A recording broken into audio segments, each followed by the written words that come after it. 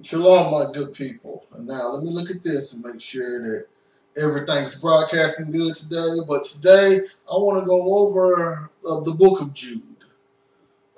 Everyone knows my position already. And if you don't know, you should know that I am what you call a full preterist. That means I believe that the Bible has been fulfilled. And I believe that's what the New Testament was leading up to, for those first century Jews to see the fulfillment of all those previous prophecies from the older times and the Torah and the Tanakh come to pass through Christ. I believe that everything led up to Christ. Christ was the fulfillment of everything. The whole Bible is complete. And we are living in the spiritual kingdom in heaven. The kingdom of heaven, from my understanding, was never supposed to be a kingdom upon the earth where you can literally go to and sit down and eat with the citizens just like you see in your kingdom of today, or the kingdoms that they experience, like in Babylon and all those places. I believe that the kingdom of heaven itself was always destined to be a spiritual place where the ideology or the things on your inside would be displayed and reflected from your actions. I believe that the kingdom of heaven starts within and it works its way outwardly into how you interact in society. One of the reasons why one of my foundations I can use from there is because the Most High Himself was ruling as king throughout all of the time. It's just Israel wanted a physical king, so he did what he did with physical Israel, but but the Most High still was ruling over all the Gentiles and etc. as king, according to Daniel. So the Most High, through all of that stuff, if you go in the Bible, you see people were dying, raping was going on, and all that stuff. So the Most High was still reigning as a king throughout that time. So bad things still was happening while the Most High was king over all. So that wasn't supposed to change when Christ came around and got his kingdom. The thing was, Christ's kingdom is full of nothing but saints. See, the Most High reigned over everyone, the good and the bad, while Christ's, his kingdom, his specific kingdom, was only going to be a kingdom composed of nothing but saints. So that will be the difference to me, in my understanding, dealing with the kingdom. So yes, I feel that the kingdom of heaven has been here since the first century after the destruction of the temple. The Most High got rid of the Mosaic covenant and allowing the age of Christianity, or the new age, or the new covenant age, or era, however you want to call it, to come about, and it has been ruling and reigning ever since. It's just people being wicked, doing wicked things, and we see the wicked stuff, and we, for some reason, we think that it was supposed to stop. Well, that's not what the Bible teaches. So now I have everything set up how I should, so I can begin. I want to go into Jude and try to have a discussion about Jude today, because I believe Jude breaks down a whole lot of stuff, as well as, once again, proves that the kingdom of heaven was expected to come first century. Sorry, y'all. Let me start up my incense. I got my handmade frankincense and myrrh. I'm gonna have this place in here smelling just like heaven. So give me a minute to light my incense, and we'll get this party going. But I'd like to say shalom out there to all my beautiful Israelite family, as well as who we refer to as the Gentiles, but the whole group, the whole shebang bang, will be spiritual Israelites. So if everyone is going to be spiritual Israelites, we're all family inside of the kingdom anyway. The kingdom is built upon us. So hopefully this be edifying.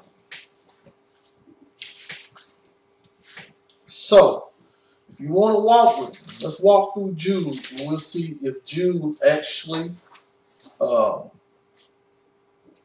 tells the story or explains how they was expecting Christ to return in the first century with his kingdom. Let's see if that ideology is there.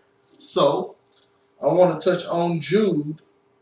We know it's only one chapter, but I want to get in detail of some of the information. Now, I hope that I'll be able to go between screens. I don't know, but I hope so. Let's just keep my fingers crossed. But anyway, and I can go right now. I'm finna try to start this. So right now, let's go here. And I'm going to try to find Jude out of the King James Version Bible. Okay, we have Jude.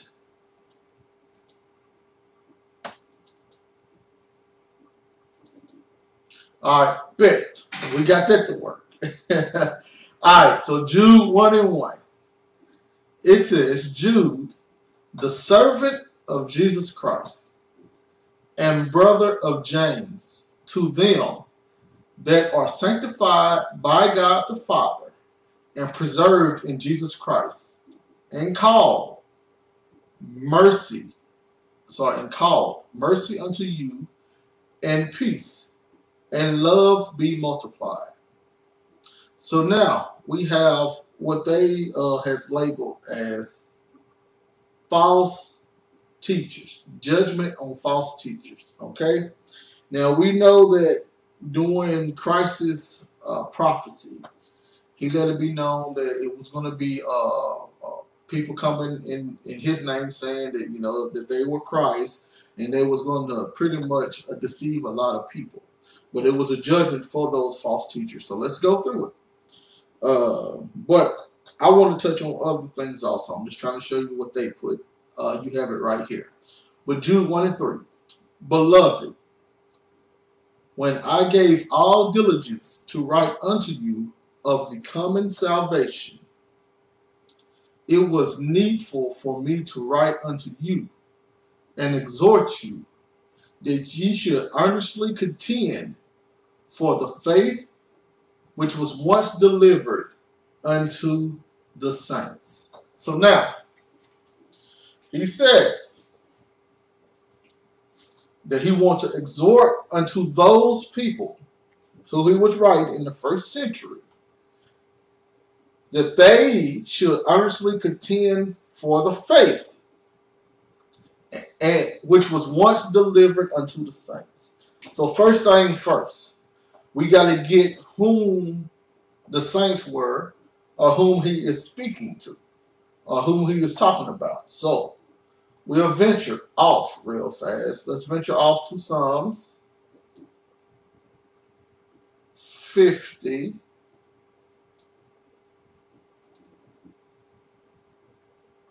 And let's go to 5.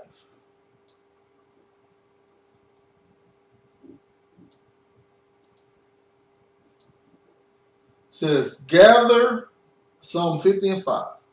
Gather my saints together unto me, those that have made a covenant with me by sacrifice. So we have it right here, right now, that the saints will be the ones who have made a covenant unto the Most High through sacrifice. Very key and important to understand who the actual saints are. So once we go through, we should know who the saints that he's speaking on is. The people that made a covenant with the Most High through sacrifice. So now, let's venture off into Psalms 148.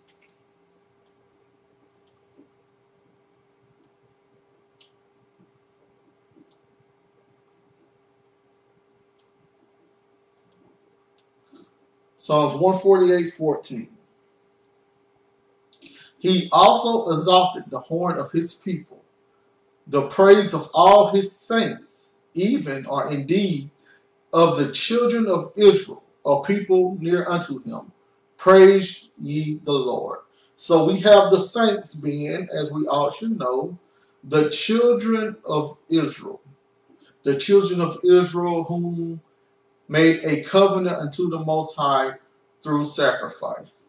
So, in the New Testament, we know that there was a different type of sacrifice. It was spiritual sacrifices instead of the physical sacrifices that was going on in the Mosaic covenant. So these people would be the ones doing these sacrifices. The New Covenant, spiritual sacrifices.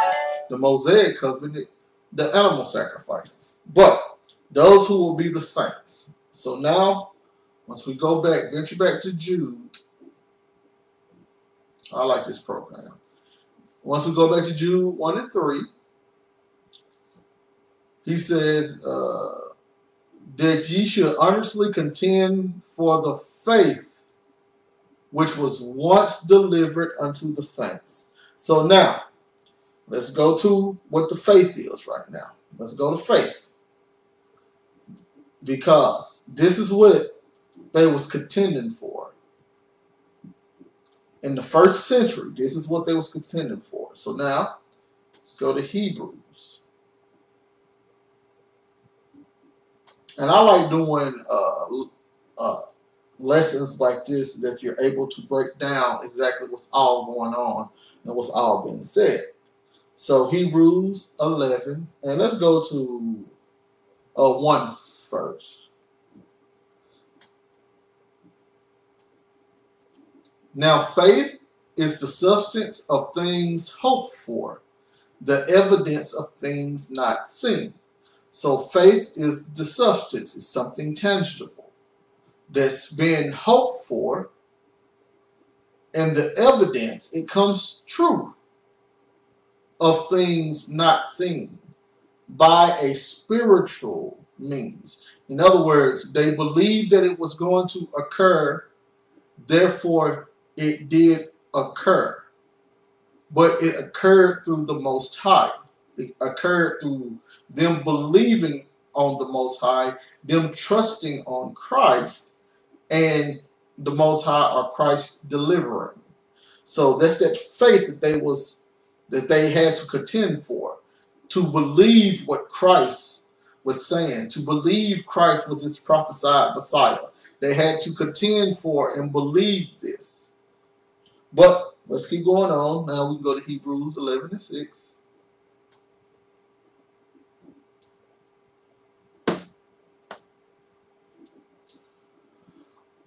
Hebrews 11 and 6. But without faith, it is impossible to please the Father. For he that cometh to God must believe that he is, and that he is a rewarder of them that diligently seek him. So without faith, without believing and trusting on the Most High for your every need, you cannot please him. You cannot, see, that's the thing that was going on with the law. The law was more hands-on, and it gave people personal gratification. So they was doing it up unto themselves for their own gratification instead of the gratification of the Most High. That's for the law itself was never meant to last thousands of years.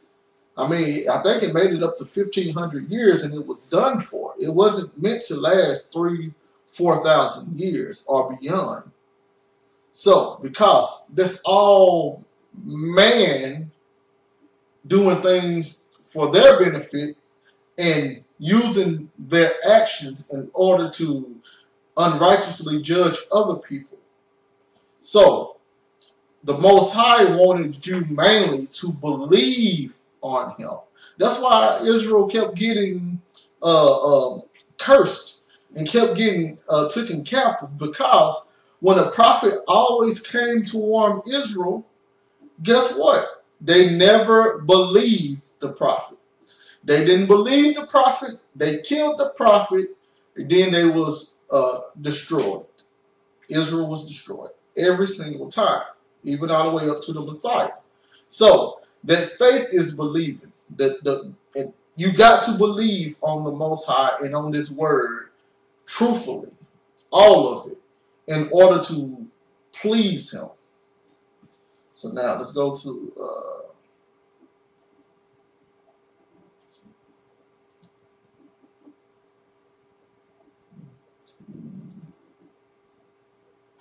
And I hope the audio was coming through. Let's see.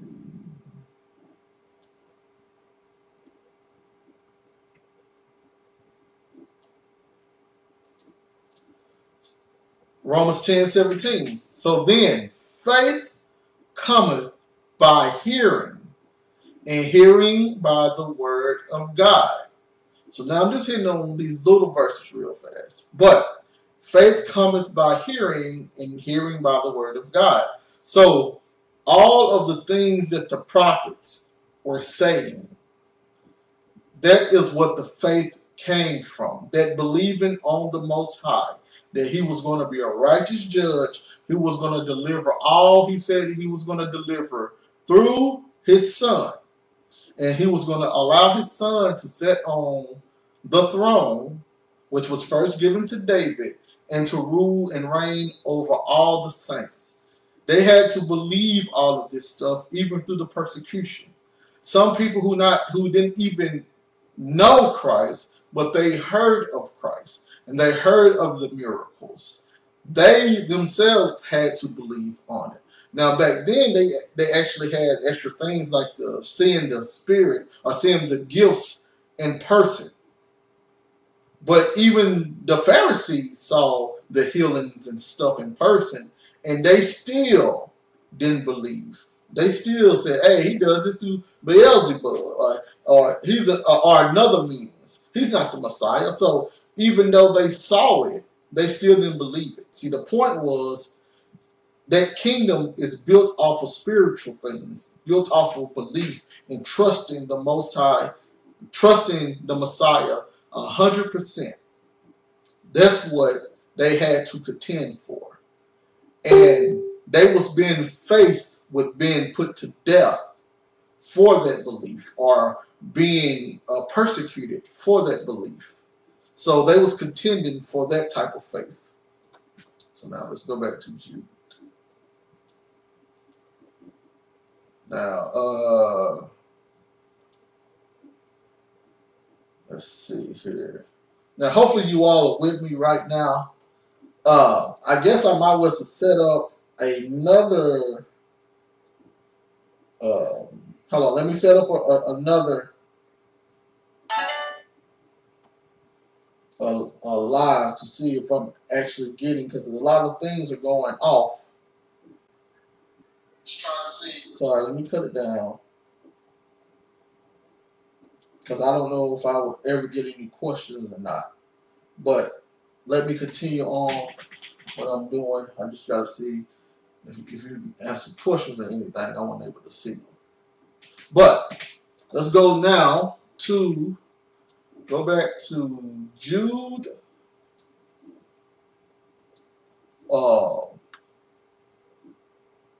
4 now. Yeah, I love this program. Thank you, Mr. Bell, Mr. David, for showing me this, and Mr. Bell introducing me this, because it's actually working out perfect. So now, Jude 4. For there are certain men crept in unawares, who were before of old ordained to this condemnation, ungodly men, turning the grace of our God into lasciviousness, and denying the only Lord God and our Jesus Christ. So now, I want everybody to see this. For there are certain men crept in unawares. So this was something going on in the 1st century. Okay? This is not a prophecy about us. This is what they was going through in the 1st century. For there are certain men crept in unawares, who were before of old ordained to this condemnation. So these men were prophesied about and sentenced to condemnation since the beginning of time. We can go all the way back to Genesis, where the snake was supposed to be bruised by the son or the seed of the woman. So these are those individuals who are antichrist. These people was prophesied about in the old. You see, we can't take these people now who's doing all of this ungodly things in the name of the Lord and try to make the Bible be about them. No, this group of people that the Bible is talking about existed in the first century. And those prophecies about those wicked people were created in the Old Testament. So now, these people were ordained before of old, before the Old Covenant, before all of that. They were ordained to condemnation. They are considered as ungodly men. They turned the grace of God into lasciviousness and denying the only Lord God and Christ. See, these people not only denied the Father, they also denied the Son. See, this is how you know that this is about the first century, because this is when Christ was on the scene, the first century. So we're just reading that history. So all of those things that you read about in the Old Testament, in the Torah, about that unfurled generation, that generation that was lacking empathy and all of that. In fact, let's see if I'm just going to turn here real fast in my Bible, so I want to put it up. Let's see if we can find it real fast. Let's see here. They was called a forward generation, Deuteronomy 32 and 20. They was called a crooked generation, Deuteronomy 32 and 5. All these people was that generation that was going to be a latter day in person generation. So that was these people in the first century. So now let me see if I can actually get this real fast. I'm gonna try it. Yep. 104 right here. Continent 50. This is what lasciviousness means. Filthy, wantonness, continent. But that's what they were. They were filthy individuals. Now, let's look at that, because what were they doing? They were denying the Lord Father and the Lord Son. So let's go look at some of this. Let's see if we can find some of this being fulfilled in the first century.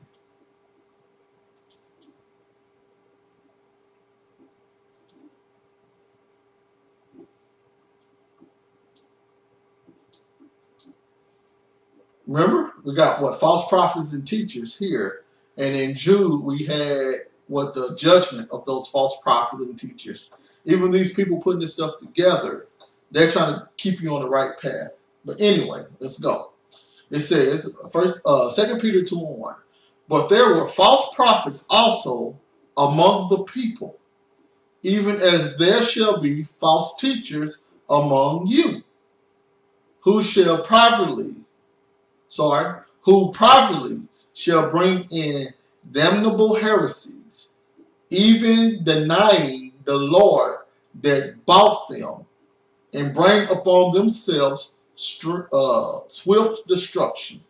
So these people, these false teachers, these false prophets, they were in the first century, and they were coming upon the congregation of those Christians who were getting ready to go through persecution, who was already experiencing persecution, who was, going over into the faith of Christianity from the Torah-only aspect.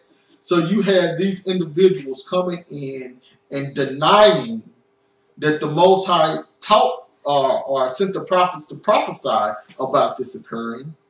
And then you have the same, in the same instance, you have these same people saying that Christ was not the Messiah. He was not really the Christ. And you have pretty much the same thing. You have a reflection of it today when you have a person tell you, hey, don't listen to that New Testament.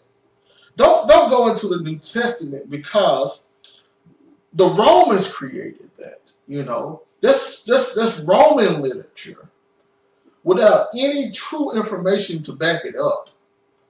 And even though Israelites went into the Assyrians and learned their culture, went into the Babylonians and learned their culture, the Medo-Persians and learned their culture, went into the Greeks and learned their culture, went into Rome and learned their culture. They want you to base your salvation off of a language and a group of people because they don't like what the people look like.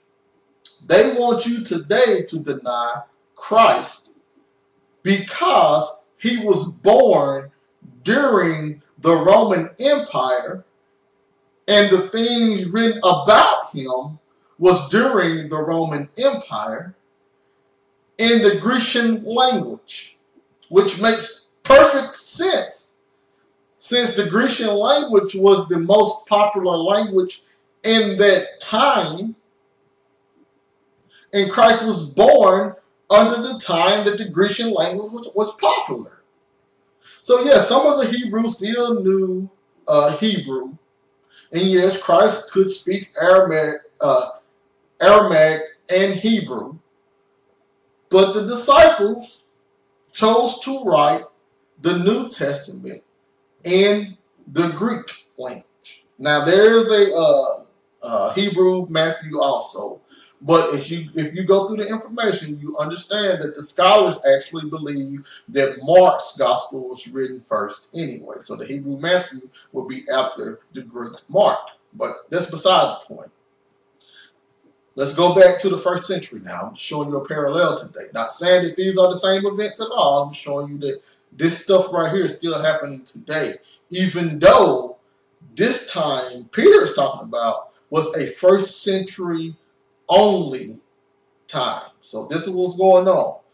So we see the fulfillment where Jude was talking about right here. Peter was saying the same thing. But we can go on. Let's go to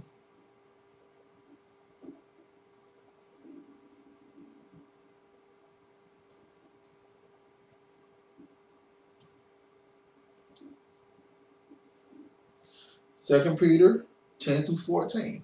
But chiefly them that walk after the flesh and the lust of uncleanliness and despise government, presumptuous are they, self-willed. They are not afraid to speak evil of dignities. So they spoke against government. They didn't want to be ruled by anybody except themselves. They did not like the order that the Most High set up or had them under.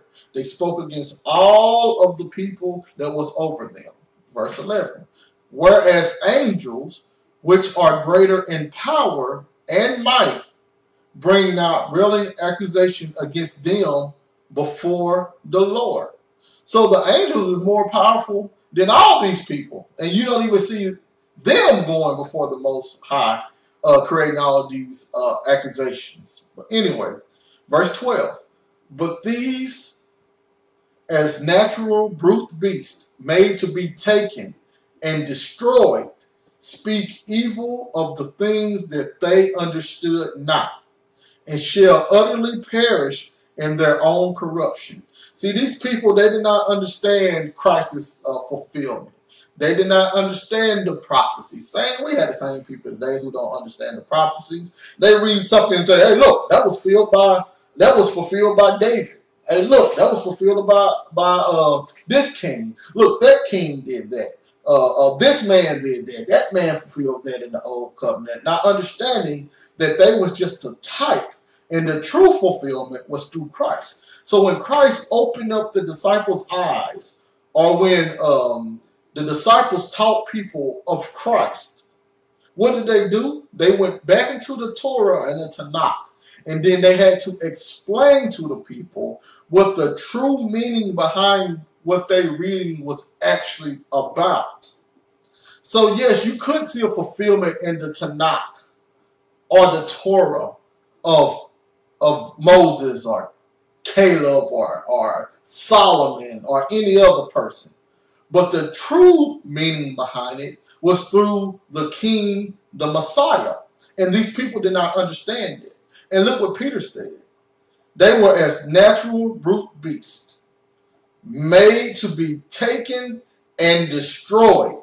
These people that brought these accusations up against the government, up against Christ, these people that brought the heresies in the church, these people that tried to turn you away from Christ and the faith, those people, and I'm speaking of from a Peter's point of view. I'm not saying these people as in people today. I'm speaking like I'm Peter. These people are to be destroyed. They were made to be taken and destroyed. When John, in Matthew 2, I believe, when he prophesied against the Pharisees and asked them who warned them to flee from the judgment to come, these are those people that were made to be destroyed because they had no faith in them. They were never children of Abraham. Never. But anyway, verse 13, and shall receive the reward of unrighteousness. Once again, unrighteousness. See, in the new covenant, things start being based off of righteous acts, off of faith, off of love, off of doing things for your family. You know, righteous things, the things that Abraham had to do. Noah, Abel, all of those righteous things, not condemned by a law saying you have to do this, this, this, or that, or I will destroy you. No, it's not built off of that. It was built off of righteousness, a person choosing to do the right thing, not having to look at a letter to determine what is right or wrong, but them knowing what's right or wrong automatically. That's him writing the law on your heart, actually. But anyway, and shall receive the reward of unrighteousness. See, they was unrighteous. Even though they had the Torah, even though they followed the Mosaic covenant and still didn't even do that right. But they thought they was doing the Most High's work because they did not understand the prophecies and they didn't want to learn them.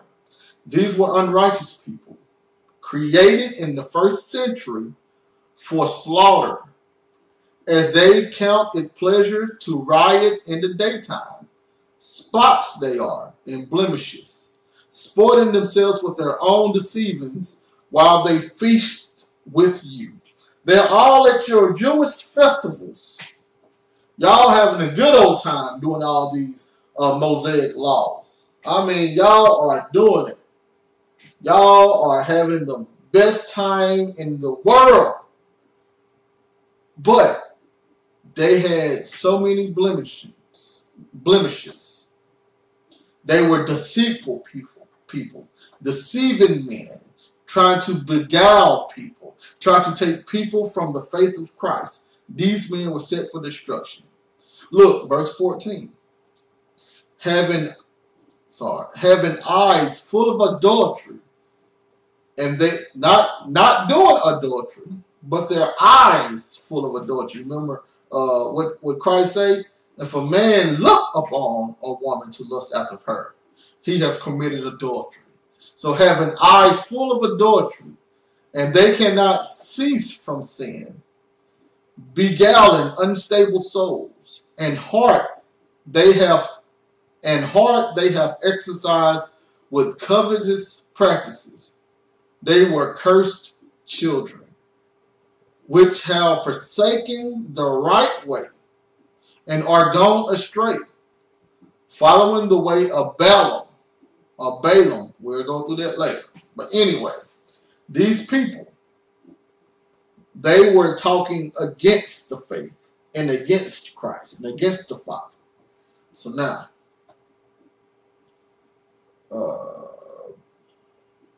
let's see here.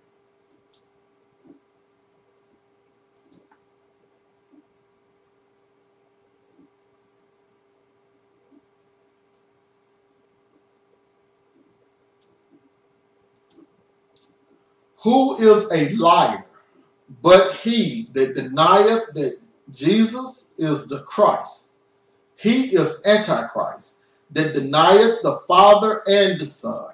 So, if you denied Christ in the first century, by default, you denied the Father who sent Christ.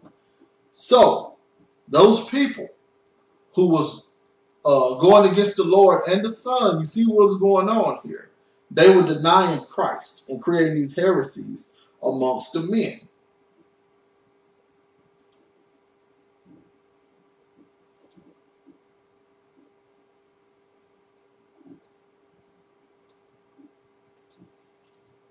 Titus 1:15 through 16. Unto the pure, all things are pure, but unto them that are defiled and unbelieving is nothing pure, but even their mind and conscience is defiled. You see why they couldn't understand the prophecies, why they couldn't understand that Christ was the Christ? They were defiled consciously. Remember, he said, eyes full of adultery. It was things not right on their inside. So they were meant for destruction. They profess that they know God, but in works they deny him, being abominable and disobedient, and unto every good work reprobate. So now, we still see the reflection today. People out here today trying to take people to Christ, want to tell people, hey, you know, there's a better way to do things, you know. You worrying too much more about eating pork and then instead of helping your brothers and sisters out. Go out there and teach people. Tell people, you know, how blessed they are instead of how cursed they are.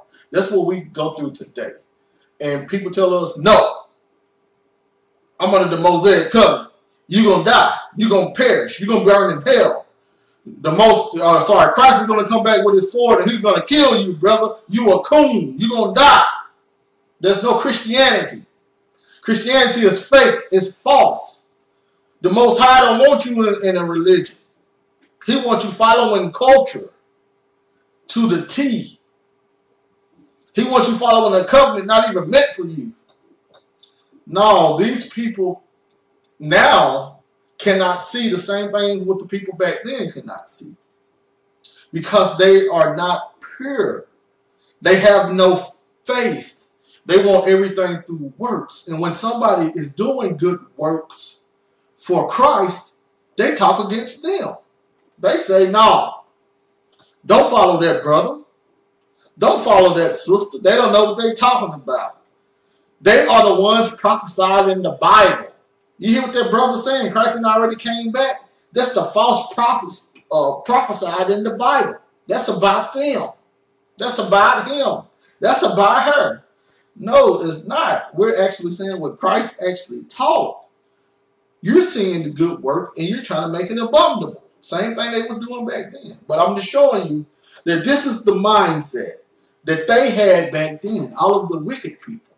And we have that same, people have that same mindset today, but the only difference is this was a first century problem that had a first century solution through Christ returning. Today, we have the same problem, but our solution is different because we are in the kingdom. And the people who's not, they're outside of the kingdom. They don't have the grace of the Most High. They don't have the authority that Christ can give them. They don't have that. They only have blessings of people with no covenant and no promises. That's what they have. So now, he also said, let's see here, condemnations, right? So, let's go back to Jude 1. 4, who were before of old ordained to this condemnation.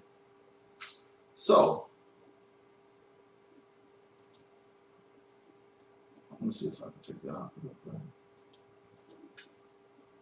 It don't go off. I guess once it's on there, it's on there. Well, I'm pretty sure it's a way to get off. Let's see here. Black. Oh, white. Let's try white. Okay, yeah. Okay, there we go. It said ordained to this condemnation. Okay? So let's see here. Because from the beginning, it was spoken of them, and they was ordained to this condemnation. So from the beginning, from Torah, it was spoken of these people. In the first century.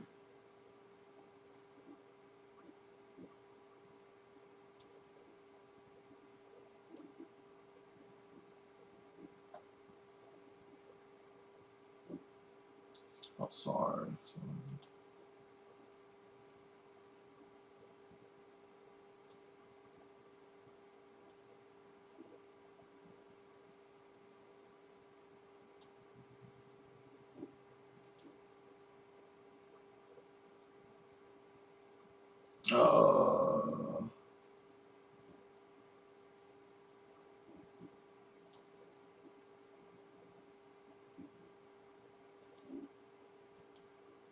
Man, I'm gonna try this one more time, and I'm just gonna go with it. Still working out the kinks. Okay, there we go. Deuteronomy 32:16. They provoked him to jealousy with strange gods, with abominations provoked they him to anger.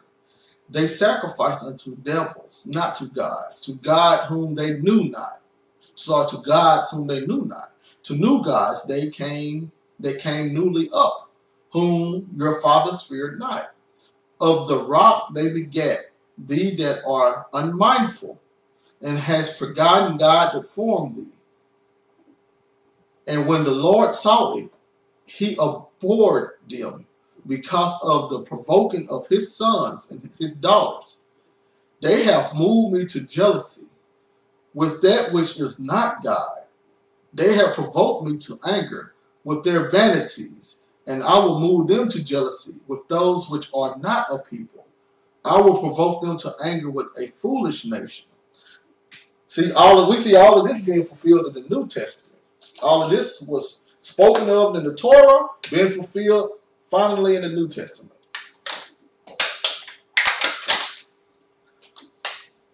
Verse 32:22. For a fire is kindled in mine anger, and shall burn into the lowest hell, and consume the earth with her increase, and set on fire the foundations of the mountains. Which we see this all throughout Revelation. I will heap mischiefs upon them. I will spend mine arrows upon them. All throughout Revelation. They shall be burnt with hunger, and devoured with burning heat, and with bitter destruction. I will also send the teeth of beasts upon them, with the poison of serpents of the dust. All in Revelation. The sword without and terror within shall destroy both the young man and the virgin, the suckling also with the man of great hairs. I said, I will scatter them into corners. I will make a remembrance of them cease from among men. All happened first century when Rome destroyed Jerusalem. That's Luke 21:24. Were it not that I fear the wrath, and I'm talking about the last time that it happened. After this happened, Israel was no longer thought of. Were it not that I feared the wrath of the enemy, lest their adversaries should behave themselves strangely, and lest they should say, our hand is high, and the Lord hath not done all this. So in other words, saying this ain't the Most High's wrath. This is just something else. The Most High didn't have nothing to do with us being destroyed. It was ourselves. We did it, and etc. People are mean. They're hateful. People are just being in their human nature. There's nothing that the Most High did. Rome didn't come sack Jerusalem because the Israelites were doing anything bad. No, they did it just because they were Rome and they wanted to do wickedness. So now, verse 32.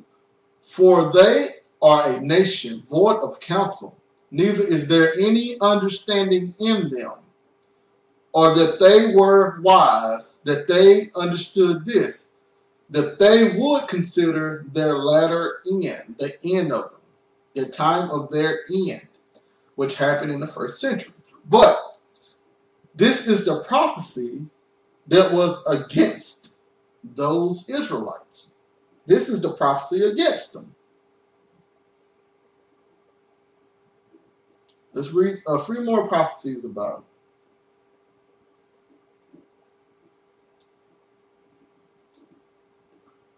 To me belongeth vengeance and recompense.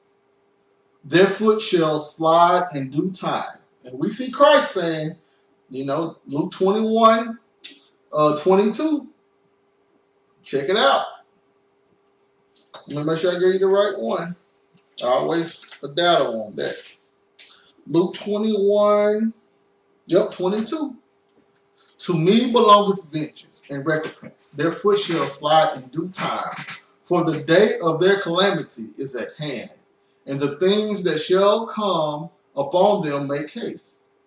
For the Lord shall judge his people, and repent himself for his servants, when he said that their power is gone, and there is none shut up or left. And he shall say, where are their gods, their rock on whom they trusted, which did eat of the fat of their sacrifices, and drank the wine of their drink offerings? Let them rise up and help you, and be your protection. See now that I, even I, am he, and there is no God with me. I kill and I make alive. I wound and I heal. Neither is there any that can deliver out my hand. For I lift up my hand to heaven, and say, I live forever. If I whip my glittering sword, and my enemies and my hand take hold on judgment, I will render vengeance to mine enemies, and reward them that hate me. I will make mine arrows drunk with blood, and my sword shall devour flesh, and that the blood of the slain and of the captives from the beginning of revenges upon the enemy. Rejoice, O ye nations, with his people, for he will avenge the blood of his servants, and will render vengeance to his adversaries, and will be merciful unto his land and to his people. So all of this was spoken to the Israelites to let them know that eventually they were going to be judged and destroyed, and the people was going to rejoice. Those certain people, those certain individuals, going to rejoice when those wicked Israelites were destroyed. The people, look, revenges. They have slain, avenged the blood of his servants. We see the same thing in Revelation, dealing with the whore of Babylon, or the mystery of Babylon, or the harlot, whatever you want to call her. She was full of the blood of the saints. Who was killing the saints? None other but than the Israelites. They were killing the servants of Christ, the people who was listening to Christ, so that vengeance was supposed to be rendered unto them. All of this judgment, this is the last great judgment. That great white throne judgment, this is actually it. This is it. The Lord shall judge his people, for the Lord shall judge his people, and repent himself for his servants. In Revelation, let me just show y'all real fast, and then we're going to pop off of this. The Lord shall judge his people and repent himself for his servants. To the Most High belong vengeance and recompense, right? He shall judge his people, right? Let's see what else we have. He will render vengeance, right? He will avenge the blood of his servants, right? And will render vengeance to his adversaries, right? So now, you go to Luke 21, 20 through 22, sorry, through 24. This is the last judgment. Then the Bible is complete. And when you shall see Jerusalem compassed with armies, then know that the desolation thereof is not. Then let them which are in Judea flee to the mountains, and let them which are in the midst of it depart out. And let not them that are in the countries enter thereinto. For these be the days of vengeance, that all things which are written may be fulfilled. We just read it in Deuteronomy 32. This is the latter. This was supposed to happen at their latter end. You don't have another end after the latter end. The latter is the last end. No more ends after the last end. So this was a last end judgment. This is what the great white throne judgment was all about. For these be the days of vengeance, that all things which are written may be fulfilled. But woe unto them that are with child, and to them that give suck in those days. For there shall be great distress in the land, and wrath upon this people, the people of the Most High. And they shall fall by the edge of the sword, and shall be led away captive unto all nations, and Jerusalem shall be trodden down of the Gentiles until the time of the Gentiles be fulfilled.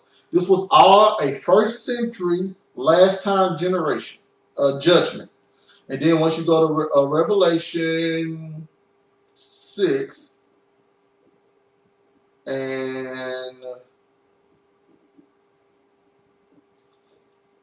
10 right here. Well, 9 and 10. It says, and when he had opened the fifth seal, I saw under the altar the souls of them that were slain for the word of God and for the testimony which they held was through Christ.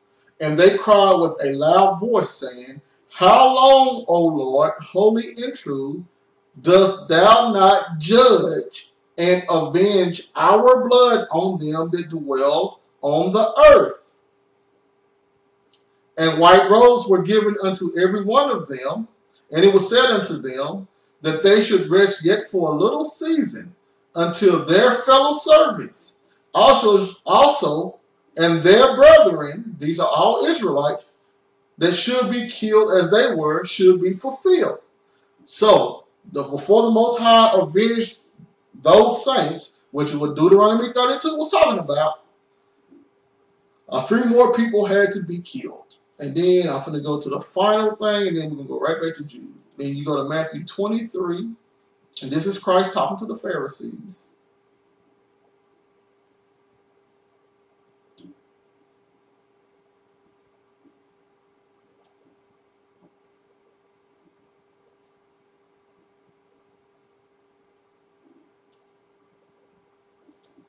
Matthew 23 and 30, and said, If we had woe to the scribes and Pharisees, hypocrites, because ye, scribes and Pharisees, build the tombs of the prophets and garnish the sepulchres of the righteous. These are Israelites who's doing this, not the Roman army, not anybody else except Israelites. And say, if we had been in the days of our fathers, we would not have been partaken with them in the blood of the prophets. Wherefore ye be witnesses unto yourselves that ye are the children of them which killed the prophets. Who killed the prophets? The Israelites, not anybody else. Fill ye up then the measure of your fathers. Remember, a few more had to be killed. At this time, a few more had to be killed. See, Christ is making this prophecy around 30-something AD. It was fulfilled, the vengeance was fulfilled in 70 AD. So they had about 40-something years from this prophecy that Christ is telling them right now to the prophecy being fulfilled. It was like 40-something years. But anyway, ye serpents, ye generation of vipers, how can ye escape the damnation of hell? Not everybody in the world, not people in the 21st century, but the people in the first century. How could they escape the damnation of hell? Wherefore, behold, I, this is Christ, send unto you prophets. Unto who? The Pharisees and scribes. Wherefore, behold, I send unto you prophets and wise men and scribes. And some of them you shall kill and crucify. And some of them you shall scourge in your synagogues and persecute them from city to city, that upon you may come all the righteous blood shed upon the earth. This is that vengeance. This is the vengeance that the Most High was talking about right here when he was going to avenge those that died. This is that vengeance right here. That upon you may come all the righteous blood shed upon the earth. From the blood of righteous Abel, that's Genesis, unto the blood of Zacharias, that's New Testament, son of Barachias, whom you slew between the temple and the altar. Verily I say unto you, who is he talking to? The scribes and the Pharisees, not people in the 21st century. All these things, the things that he just called right here, all of that vengeance, all these things shall come upon this generation. Not that generation, not 2,000 years in the future generation, but that final judgment, that vengeance, those saints being avenged was going to come upon that generation 2,000 years ago.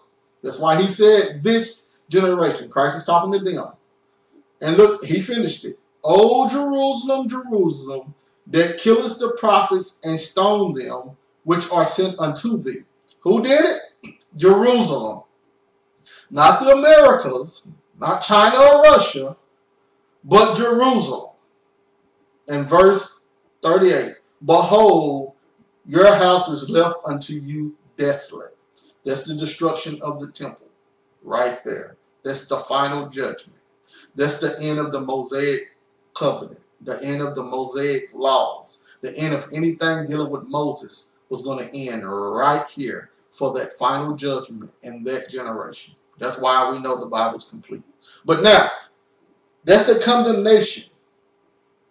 And one more, and then we can go right back to, and I'm just trying to break it to you thoroughly, and we'll go right back. So Psalms 1, let's see here.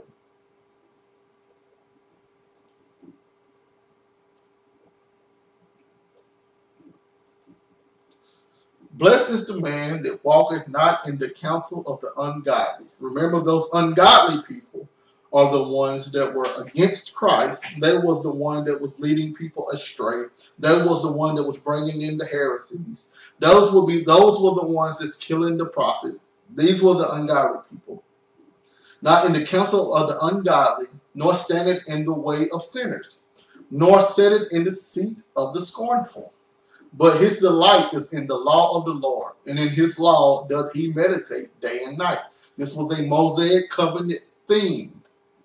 The Mosaic covenant did not come to a complete end until after the destruction, after the final judgment, 70 AD.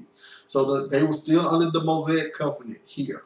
And he shall be like a tree planted by the rivers of water, that bringeth forth his fruit in his season.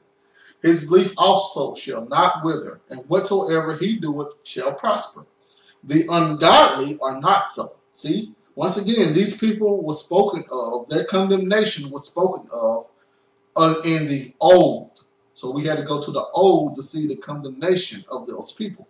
The ungodly are not so, but are like the chaff which the wind driveth away. Therefore the ungodly shall not stand in the judgment, nor sinners in the congregation of the righteous. For the Lord knoweth the way of the righteous. See, y'all see this right here?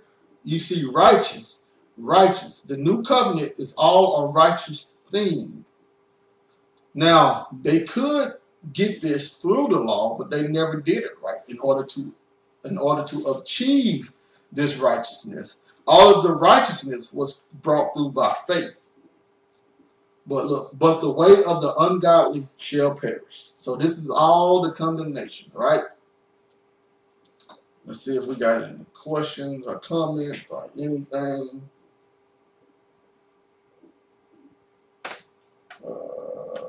This squeaky noise is still here. Sorry, I'm looking at the wrong thing here. Give me 1 second. I'm sorry.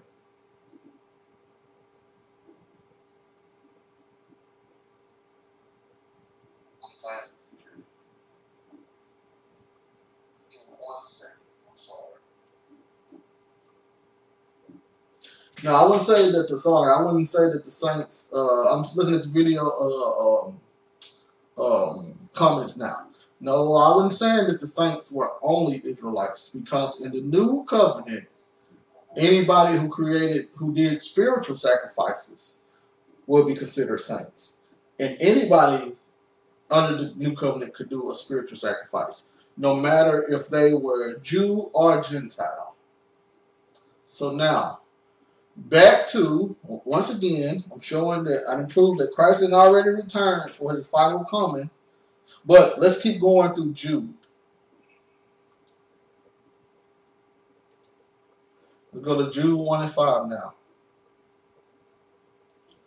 I will therefore put you in remembrance, though ye once knew this, how the Lord, having saved the people out of the land of Egypt, afterward destroyed them that believed not. So now, we got to go through a few instances, you know.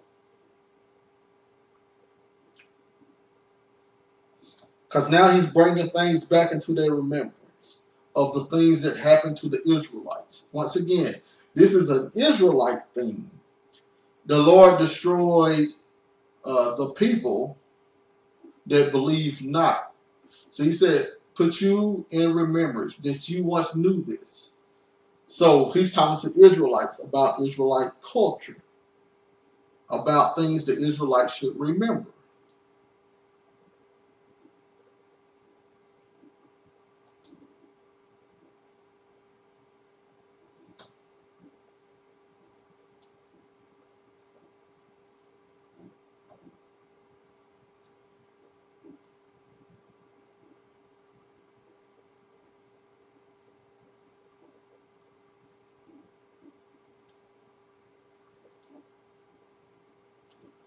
Numbers 14:22. Because all those men which have seen my glory and my miracles which I did in Egypt and in the wilderness, and have tempted me now these 10 times, and have not hearkened to my voice, surely they shall not see the land which I swear unto their fathers, neither shall any of them that provoke me see it.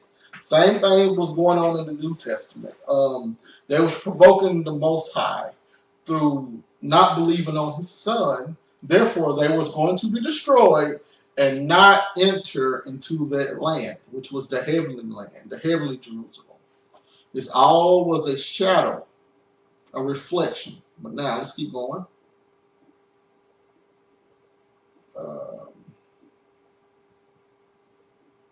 But my servant Caleb, because he had another spirit with him, and had followed me fully, him will I bring into the land whereinto he went, and his seed shall possess it. That's pretty much symbolic for the new Christians. But anyway, well, the Christians of the first century. But anyway, now the Amaleks and the Canaanites dwelt in the valley. This would be symbolic to the Pharisees and the Sadducees and the Torah followers. Tomorrow, turn you and get you into the wilderness by the way of the Red Sea. And the Lord spake unto Moses and unto Aaron, saying, how long shall I bear with this evil congregation, which murmur against me?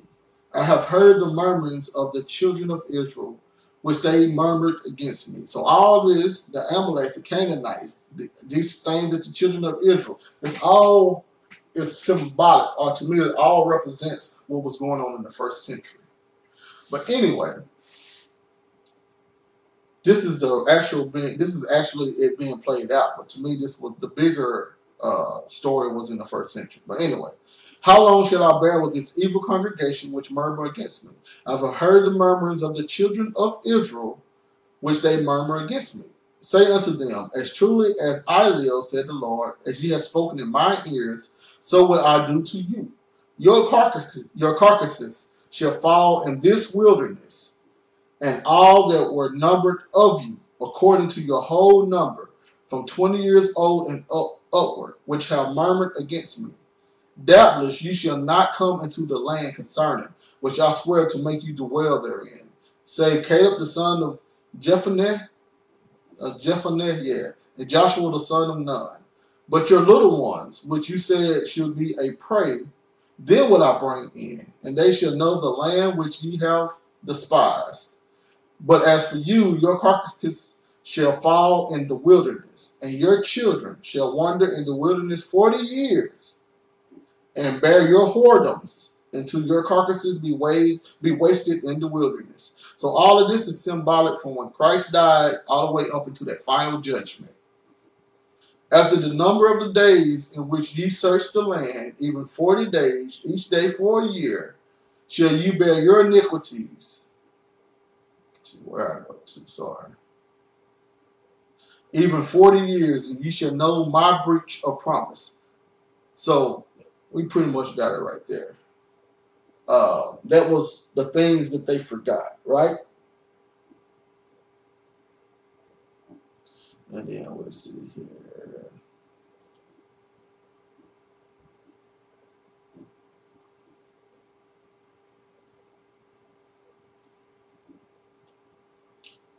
Number 26:64. But among these, there were not a man of them whom Moses and Aaron the priest numbered, when they numbered the children of Israel in the wilderness of Sinai. For the Lord had said of them, they shall surely die in the wilderness. And there was not left a man of them, save Caleb the son of Jephunneh and Joshua the son of Nun. So we have the Most High coming through what he said, correct? And then, let's see here.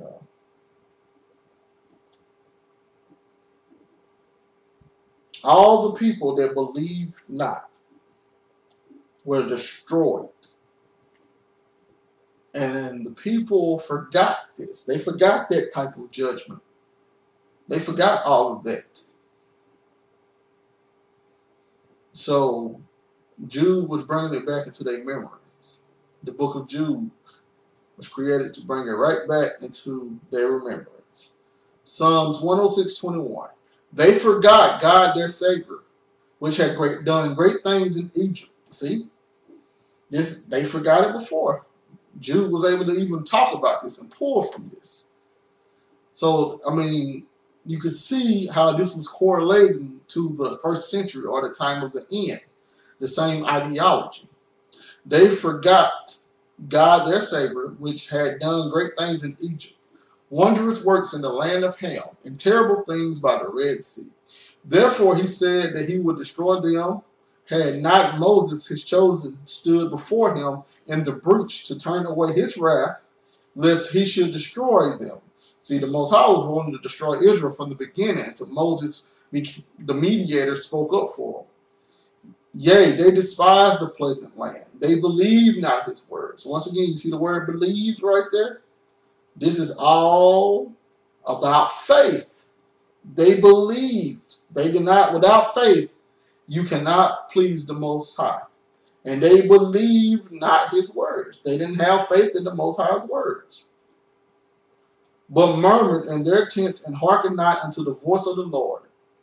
Therefore he lifted up his hand against them to overthrow them in the wilderness, to overthrow their seeds among the nations, and to scatter them in the lands.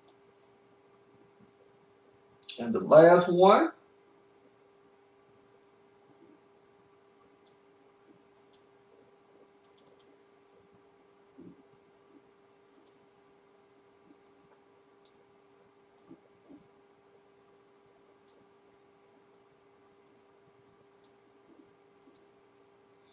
Hebrews 3:16 through 19. For some, when they had heard, did provoke, howbeit not all that came out of Egypt by Moses. But with whom was he grieved 40 years? Was it not with them that had sinned, whose carcasses fell in the wilderness? And to whom sware he that they should not enter into his rest, but to them that believe not? So we see that they could not enter in because of unbelief. They did not have the faith. They murmured against the Most High. See, the people forgot the importance of believing the Most High. And they forgot the judgment that came along with not believing the Most High. The people forgot about all of this in the first century. They said, we have not been slaves. Kill this man. All of that stuff. Not fearing the Most High, not believing, thinking, man, it just got crazy there. Well, anyways, Hebrews 4:1 and 2. Let us therefore fear, lest a promise being left us of entering into his rest, any of you should seem to come short of. For unto us was the gospel preached. See, the gospel right here.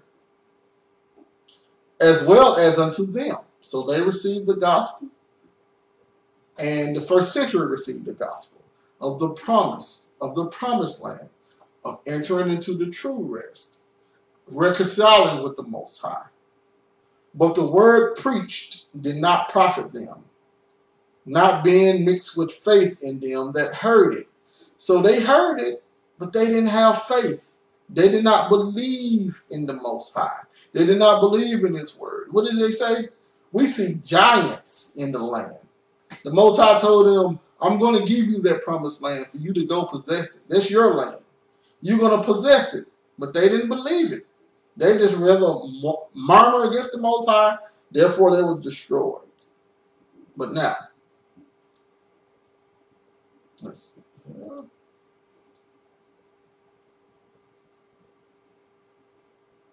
Jude 1 and 6. And the angels, which kept not their first estate, but left their own habitation, he hath reserved in everlasting chains under darkness unto the judgment of the great day. So, Jude is going through, the book of Jude is going through everyone that was destined to be destroyed or that was destroyed for not listening to and fearing and having belief in the Most High. So now, let's see. So now, hey again, I think y'all see where this is heading to. We're finna go now. We're finna venture off into a little of the story behind these angels that did not keep their habitation, but went down in sin, and they were still waiting for that judgment to occur on that last and great day. First century, destruction of the temple. They were waiting. They were going to be judged on that day. So that's what we have going on. So now we got to venture off into a little of that information. So let's see here. I thought I had it pulled up, but I did not. Give me 1 second. Let's see if I can pull it up real fast. Let's see here.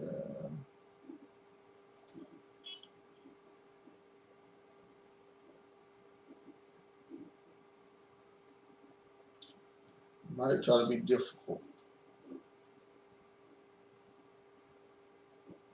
Okay, there we go. Let's see what happens. It might pull it up and it might not. We'll see.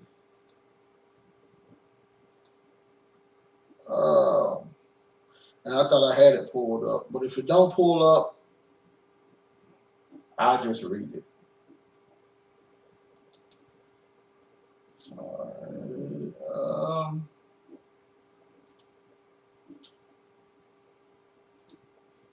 It don't look like it's going to pull up, so I'll just read it. Let's venture off into the book of Enoch. To the book of Enoch, so we can actually read some of this. Let's see if I have any questions. Okay, so now, Enoch 6, 1 through 7. It says, "And it came to pass, when the children of men had multiplied, that in those days were born to them beautiful and fair daughters."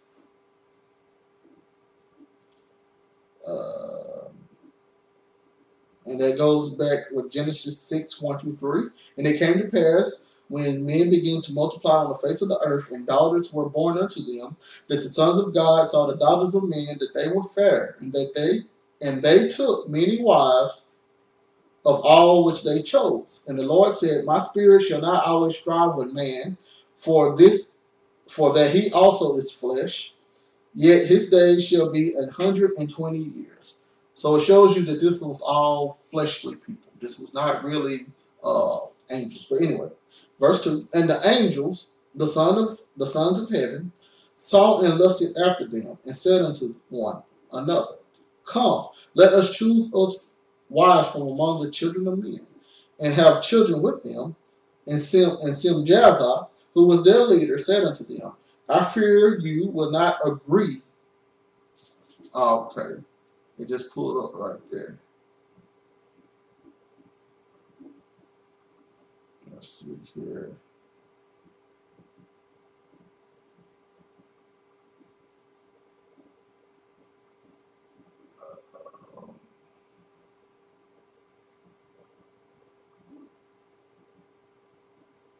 Well, it got chapter 7 here. So,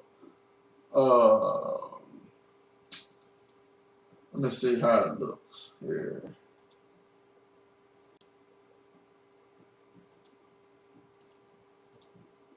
Sorry, y'all. We got it right here. So, let's try here. I'm going to start right here.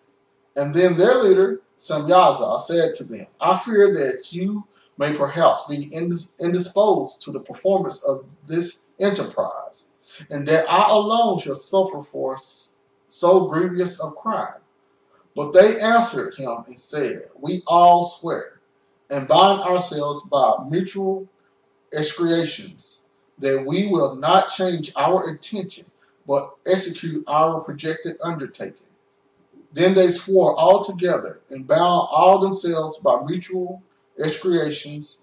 Their whole number were 200, who descended upon Ardus, which is the Mount Armon, or the Mount Harmon." So now, let's see here. All right, that was chapter 7. So now let's see. Enoch. Let's see what happened when these so-called angels went up unto these daughters of men. Enoch 8, in some books is going to be chapter 7, but anyway. "Now, moreover, Azazel taught men to make swords, knives, shields, breastplates, the fabrications of mirrors, and the workmanship of bracelets and ornaments, the use of paint, the beautifying of the eyebrows, the use of stones of every valuable and selected kind, and all sorts of dyes, so that the world became altered." So now, we see Azazel teaching mankind how to make things of war, and teaching women how to make things of seduction. So he was teaching women how to become more whores, and how to seduce man instead of being modest. And he was teaching mankind how to come up with different ways to perform war. Let's see. Impiety increased. Fornication multiplied. Of course, impiety increased because they had different weapons to kill people real quick.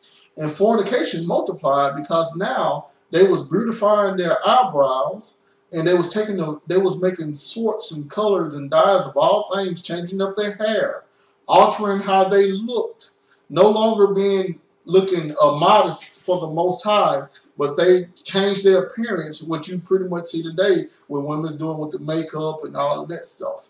It wasn't like that in the beginning. Everybody was natural. But now, this is what was going on. So, of course, impiety increased and fornication multiplied. And that they transgressed and corrupted all of their ways. Amazarek taught all the sorcerers and dividers of roots. So now you have drugs coming around. Almers taught the solution of sorcery. So now you have different ways to manipulate the elements. Barkayar taught the observer of the stars. So now you got stargazing and all this stuff. Achabel taught signs. Tamiel taught astronomy. And Azariah taught the motion of the moon. And men being destroyed cried out, and their voice reached up to heaven. So the men that were not partaking in all of the evilness, the men that was trying to be for the Most High, they all were destroyed. And they cried out to heaven. They didn't need a law right now. See, this is before there was a Mosaic covenant, a Mosaic law. Okay? They still was able to cry out to heaven, and the Most High was able to respond to them without a Mosaic law. All right. But let's see here. We're reading all of the things that they did. Let's see.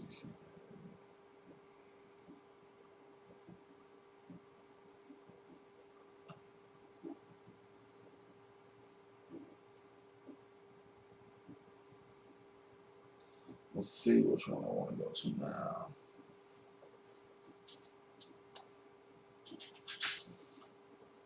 Let's see.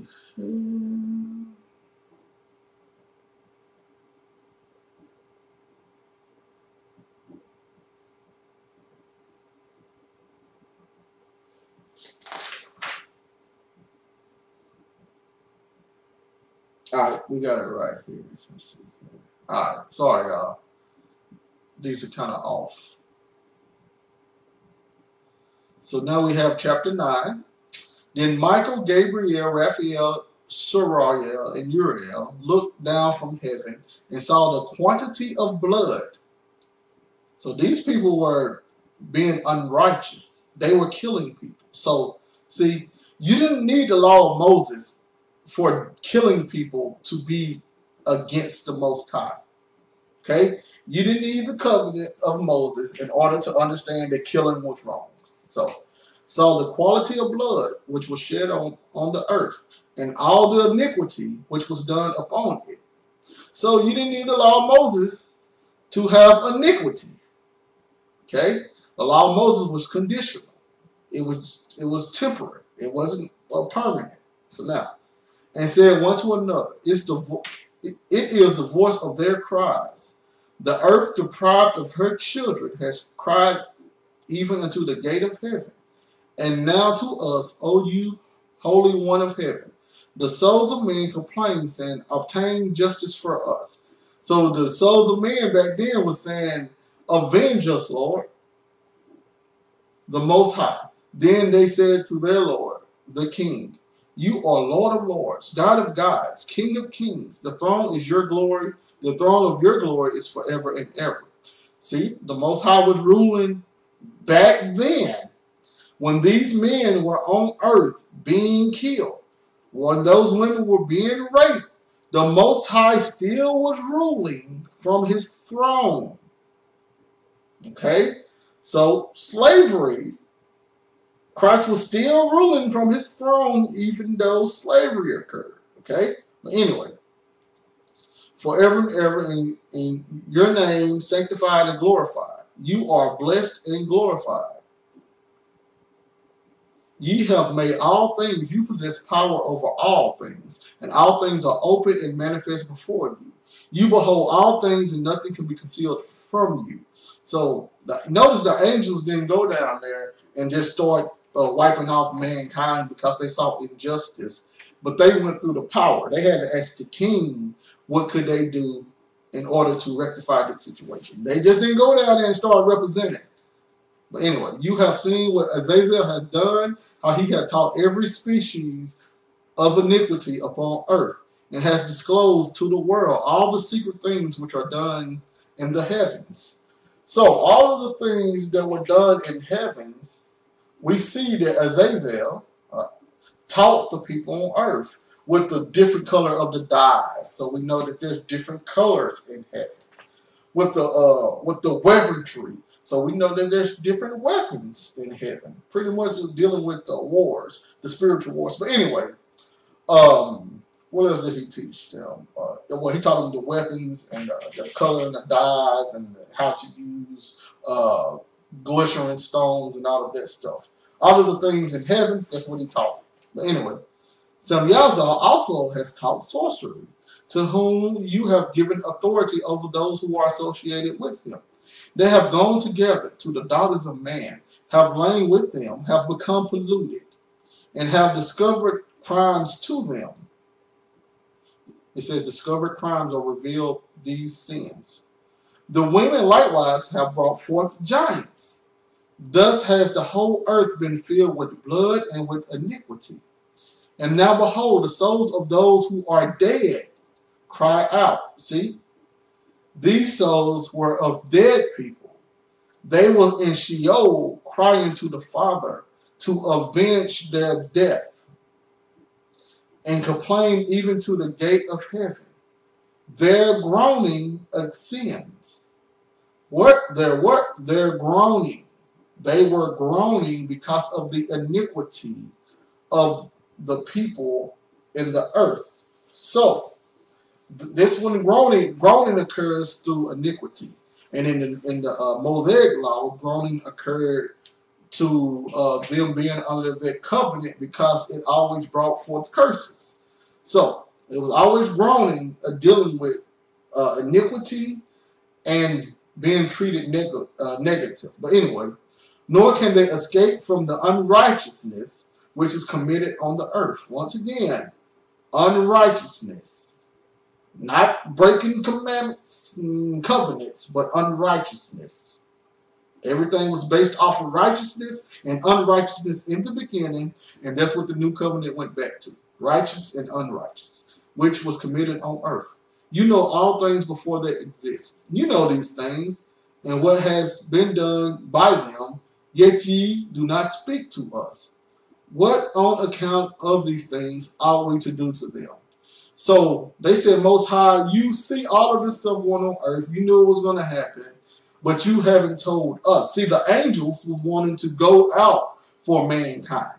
The angels was wanting to represent for mankind, but the Most High did not give them instructions. Okay, so now we can go to chapter 10, and I'm about to wrap up Enoch. Chapter 10, okay. Then the Most High, the Great and Holy One, spake, and sent Arshelah to the son of Lamech. It says Arshelah. Here one Greek text reads Uriel. Good. So Uriel, saying, say to him in my name, conceal yourself. So even the angels had to speak in the Most High's name.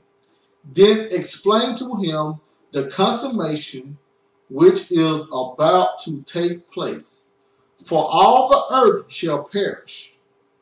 The waters of deluge shall come over the whole earth, and all things which are in it shall be destroyed. So was these giants over here in the Americas? Or was this something happening over there in the East? So that would be the earth that they knew. Okay, y'all? That would be the earth, the world that they knew. What they lived in, okay? He wasn't trying to flood over here in the Americas. because of something they did over there in the east. Okay, but anyway, look, it says, explain to him the consummation, which is about to take place. And what happened at that consummation? What happened at that consummation? All the earth was to perish. Everybody over there in that land was to perish. Was they? No, because we know some people survived.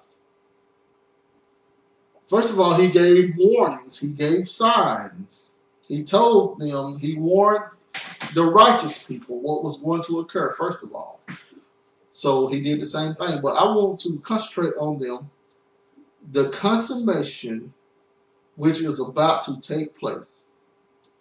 For all the earth shall perish. So now, let's venture over.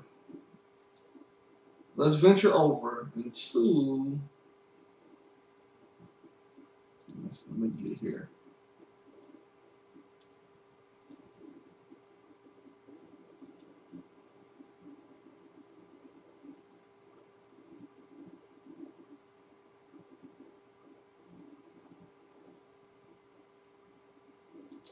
Daniel 9:27, dealing with the 70 weeks.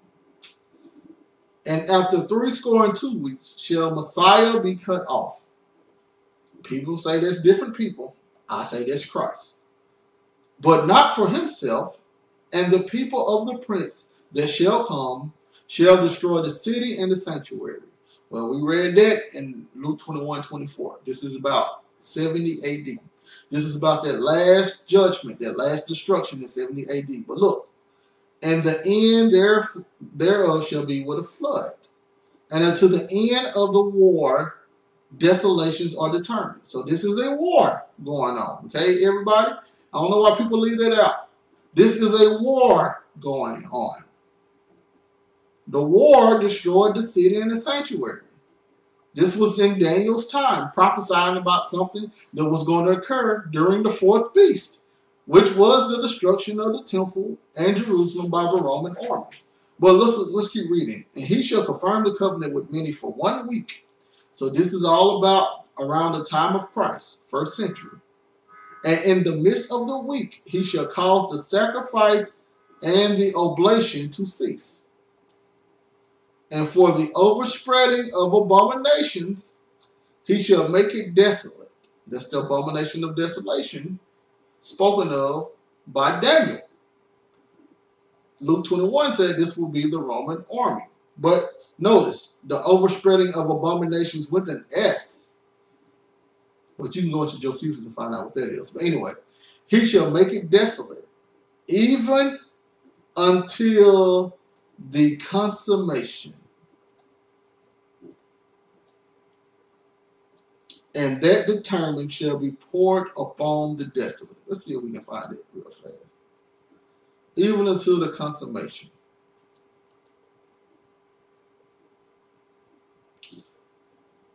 Kala, a completion, a verbally completely.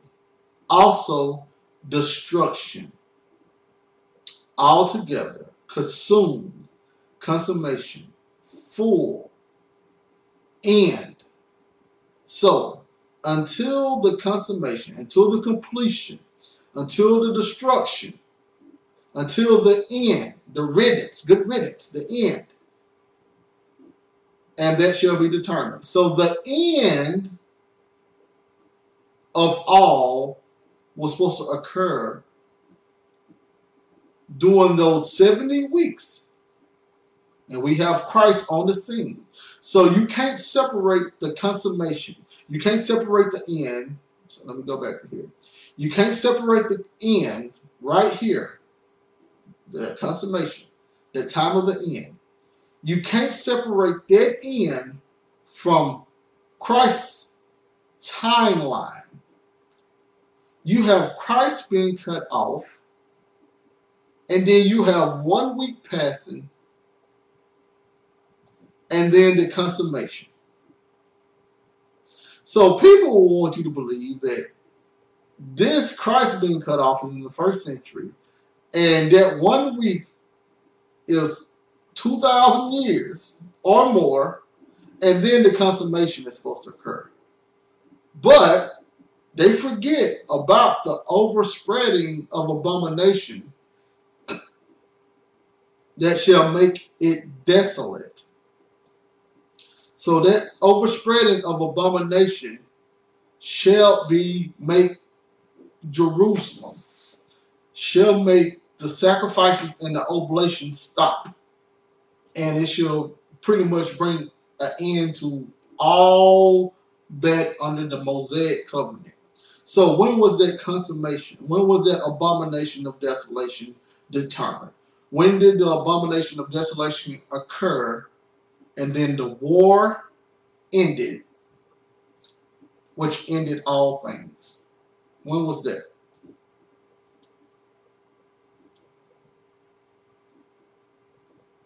We just read it earlier. And they shall fall by the edge of the sword, and shall be led away captive into all nations.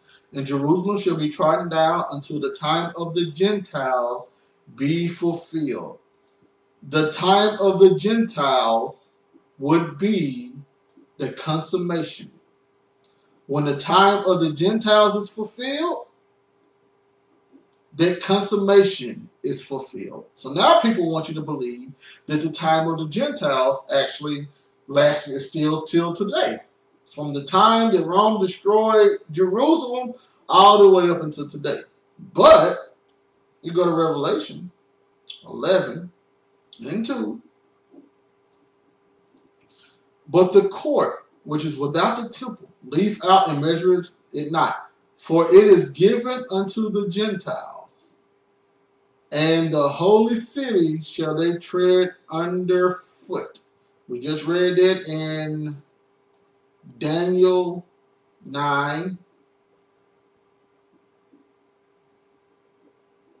And 26. They shall destroy the city and the sanctuary. We read that also in Luke 21. Jerusalem shall be trodden down of the Gentiles. So now in Revelation 11 and 2. For it is given unto the Gentiles, and the holy city they shall tread underfoot. Once again, what did Luke call it? Luke called it, sorry y'all, I hate going back and forth, but we got to get in details with it. Luke called it until the times of the Gentiles be fulfilled, until the time of the Gentiles. So Luke called it the times, let me try to get it. The times of the Gentiles, which is the consummation in Daniel, the completion.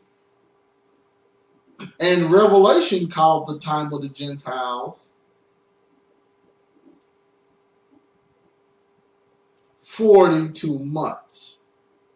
So how you get 2,000 years from 3.5 years, I don't know. I just know it took Rome 3.5 years to completely destroy Jerusalem.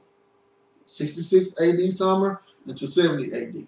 So it took Rome 42 months and some change to destroy Jerusalem and people. And this, once again, this will be the consummation in Daniel, the completion, the end right here. 42 months after the city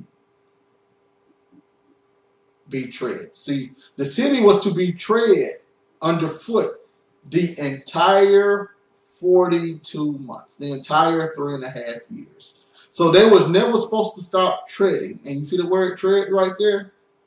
Once you go into Luke,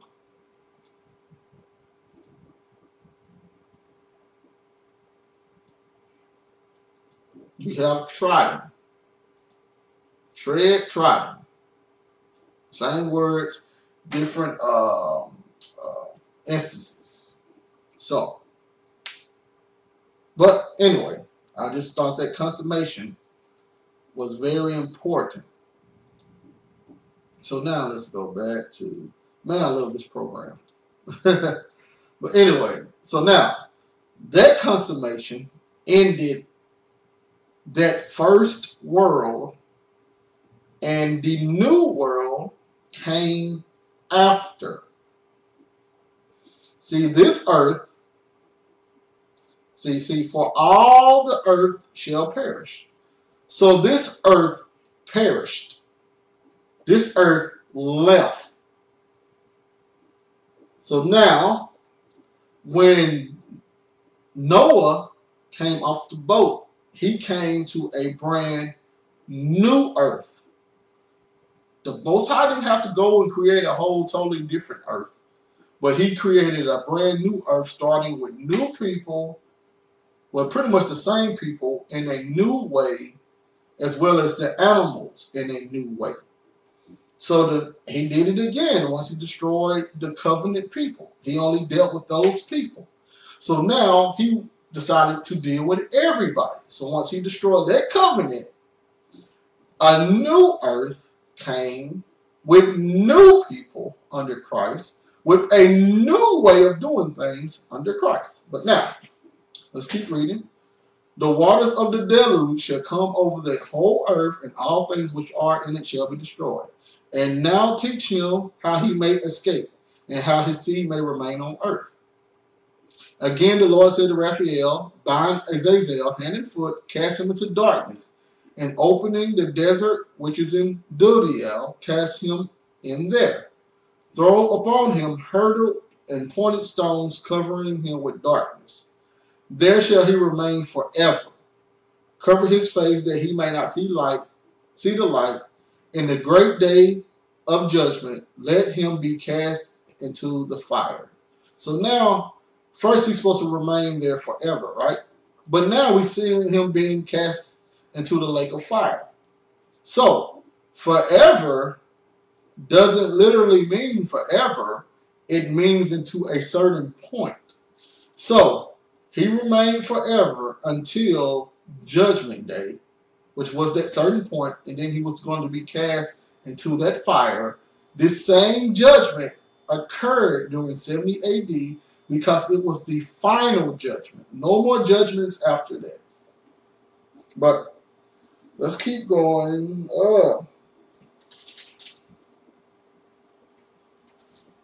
Let's see here. I'm at 6, and it is, let's see here, I think, give me 1 second, people. Give me 1 second. It's 25, I'm at 6. I think I'm going to stop at, today I'm going to stop at verse 8. So I'm about to wrap this up right now, but I'm going to stop at verse 8. But let's keep reading. Now let's go to Jubilees. Let's see here, Jubilees.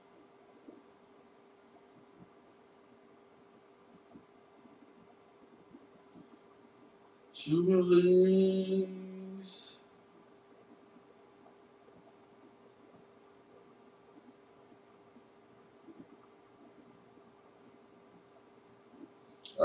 I love this program.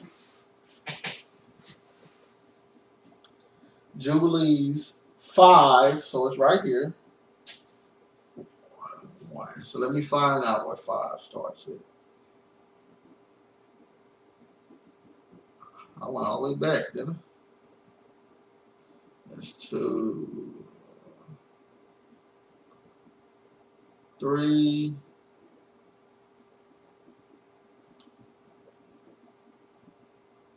4, 5 right here. And it happened when the sons of the children of men commenced to increase over the face of the whole earth, and daughters was born unto them, that the angels of the Lord saw them in 1 year of this jubilee, that they were beautiful to look upon. And they took unto themselves wives from all them whomever they chose. And they bore them sons, and these were giants. So these people are taking these wives, right? By force. They taking wives, whoever they chose to have, they took them. See, the Most High never wanted you to have another man's wife. He didn't care about the polygyny, but you couldn't take another man's wife. If a wife already belonged to another man or was in fleshly union with another man, you couldn't come take her. That's what they was doing. They was taking whoever they chose. But anyway, 2. And injustice increased over the earth, and all flesh corrupted its way, from men to animals and to beasts and to birds and to all that walks upon the earth. See, if the mans were doing this stuff, it threw off the whole foundation of the whole earth. Even the animals start acting crazy. Let's see here. I think I went up too far.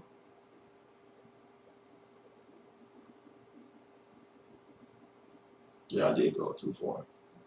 That was easy too.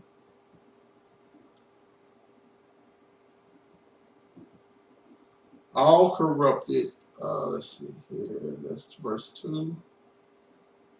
Their ways and their orders, and began to devour each other. And unrighteousness increased over the earth, and all thoughts of the knowledge of all the sons of men were thus wicked all their days. And the Lord looked upon the earth, and behold, it was corrupt, and all flesh corrupted its order, and they all did evil before his eyes, all that were on the earth. And he said, I shall destroy mankind and all flesh that have been created above the face of the earth. But once again, we see that he did not destroy all flesh. He was making a point. He was going to destroy, he was going to create a new creation. So he had to get rid of that old creation. So he created that new creation through some of the old creation. But anyway, and Noah alone found grace before the eyes of the Lord. And concerning the angels, let's see how far I want to go. Yep. Whom he had sent upon the earth, he was greatly enraged that he would root them out of all their power. And he said to us that we should bind them in the depths of the earth. And behold, they are bound in the midst of them, depths and separate. And against their children came a word from the face of the Lord that they should be slain with the sword and be removed from under heaven. And he said, my spirit shall not always dwell with man, for they are flesh, and let their days be 120 years. And he sent unto them, and he sent unto their midst his sword, that each should slay his neighbor. So his sword was symbolic. That sword of his was symbolic to him making them be aggressive to each other to the point that they killed each other. And they began to slay one another. So this is the Hebraic mindset. So remember that when the Most High said, I'm going to send my sword upon them. I'm going to wash their blood. I have their blood in my sword. My glittering sword will be upon them. We see right here that that sword was actually them killing each other. And what did they? I mean, it all makes sense. But anyway, and they began to slay one the other until they all fell upon the sword and were destroyed from the earth. And their fathers witnessed it. And after this, these were bound in the depths of the earth until the day of the great judgment, for the coming of punishment until eternity over all who have corrupted their ways and their works before the Lord. And he destroyed all their places, and there was not left a single one of them who was not judged according to their wickedness. How did he judge them? According to all their wickedness. How did the Most High judge those in the first century? According to all of their wickedness. So now, one more, and then we'll be wrapped up with this.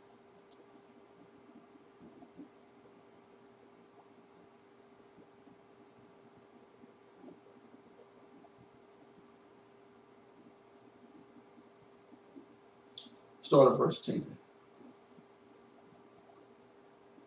It says, the book of Jasher, the book of Jasher 4, verse 10. And all the days that Seth lived were 912 years, and he died. And Lamech was 180 years old when he took Ashmua, the daughter of Elisha, the son of Enoch, his uncle, and she conceived. And at that time the sons of men sowed the ground, and a little food was produced. Yet the sons of men did not turn away from their evil ways, and they trespassed and rebelled against God. And the wife of Lamech conceived and bare him a son at that same time, at the revolution of the year. And Methuselah called his name Noah. So we see right now that the sons of man were already doing evil, and the Most High was punishing them by not giving them food, but they still was doing more evil, saying, the earth was in his days at rest and free from corruption. And Lamech his father called his name Menachem, saying, this one should comfort us in our works and miserable toil in the earth, which God had cursed. And the children grew up and was weaned, and he went in their ways of the father. Methuselah, perfect and upright with God. And all the sons of men departed from their ways of the Lord in those days, as they multiplied upon the face of the earth with sons and daughters. And they taught one another evil practices, and they continued sinning against the Lord. Now who did it? All the sons of men. So we see one, in a few instances, they call them the children of heaven, the sons of heaven. But why? Because these people were supposed to be representing the heavenly court. They were supposed to be considered the children of God because they came from a holy line. So they was considered the children of God who knew more things, more heavenly things than the people on earth, than Cain's descendants. The people of the heavenly people are the people who adhere to the Most High. They knew more heavenly things than the regular the people from Canaan. Anyway,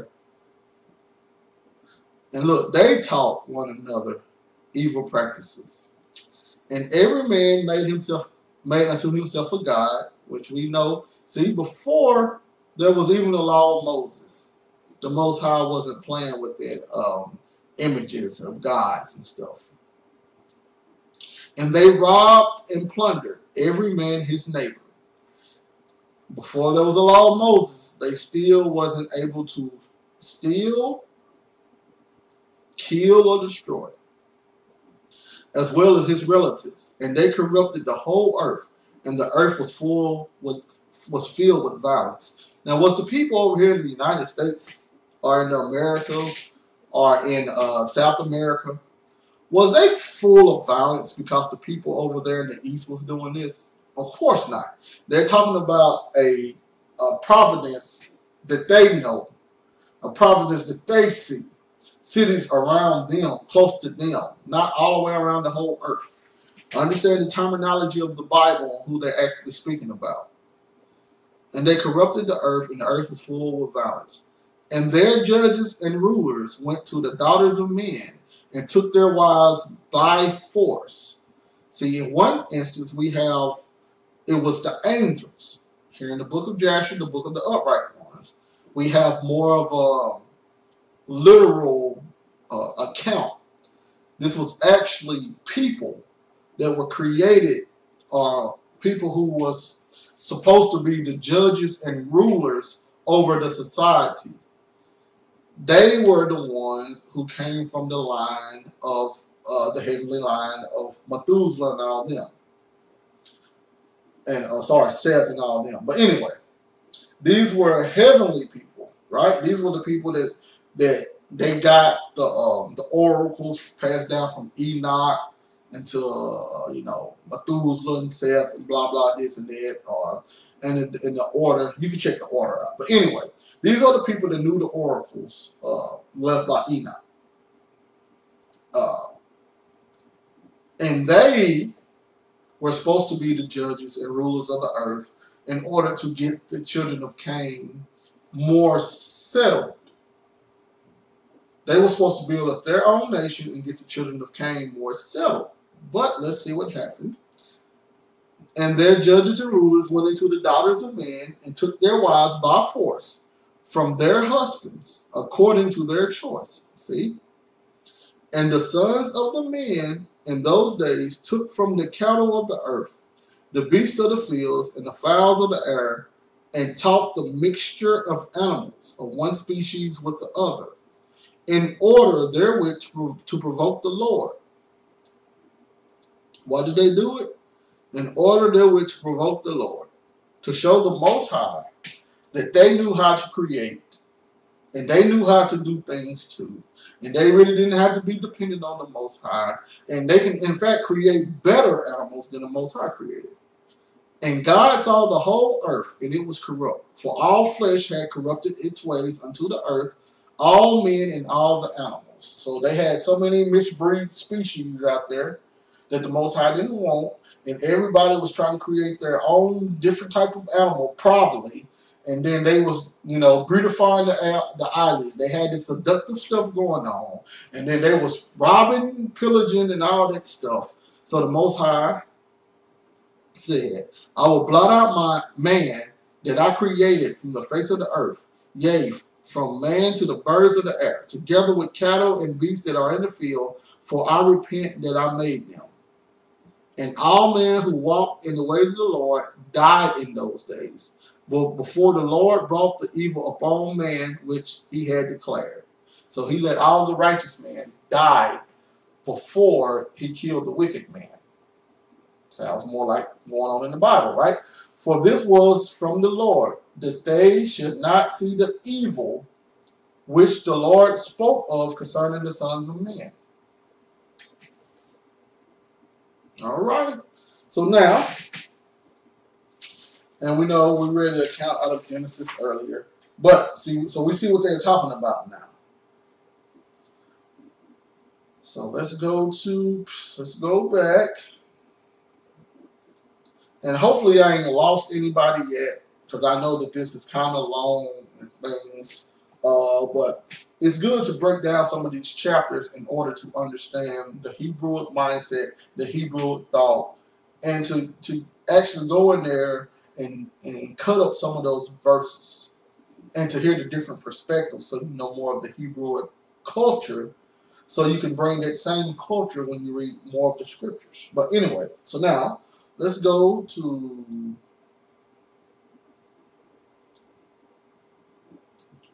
Jude 7, and I'm going to end with 8. So we see why the angels left their habitations and was reserved in everlasting chains into darkness, into the judgment of the great day. Verse 7, even as Sodom and Gomorrah and the cities about them in like manner, giving themselves over to fornication, and going after strange flesh, that's your homosexuality, are set forth for an example. So all these places were set for as an example of what happened to wicked men through judgment of the Most High. Especially this right here, Sodom and Gomorrah and the cities. Look, suffering the vengeance of eternal fire. Let's see what we have here. Eternal, perpetual, forever, everlasting. And you know what fire is. So, this was supposed to be everlasting fire. And I got this for a reason.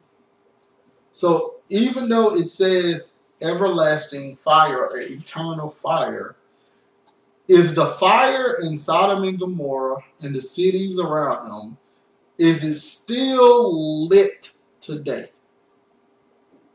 No. So, sometimes when you see words like eternal, forever, everlasting, just know some of those have an expiration date. This is just how the Hebrews expressed things. It would seem like an eternity to those people that witnessed it. It's not saying that it's literally an eternity, but to those people going through it and witnessing it, it would be an eternity to them. Put yourself in their predicament or in their position. But now, let's find out what happened with this Sodom and Gomorrah instance. Let's find out why the Most High had to destroy Sodom and Gomorrah.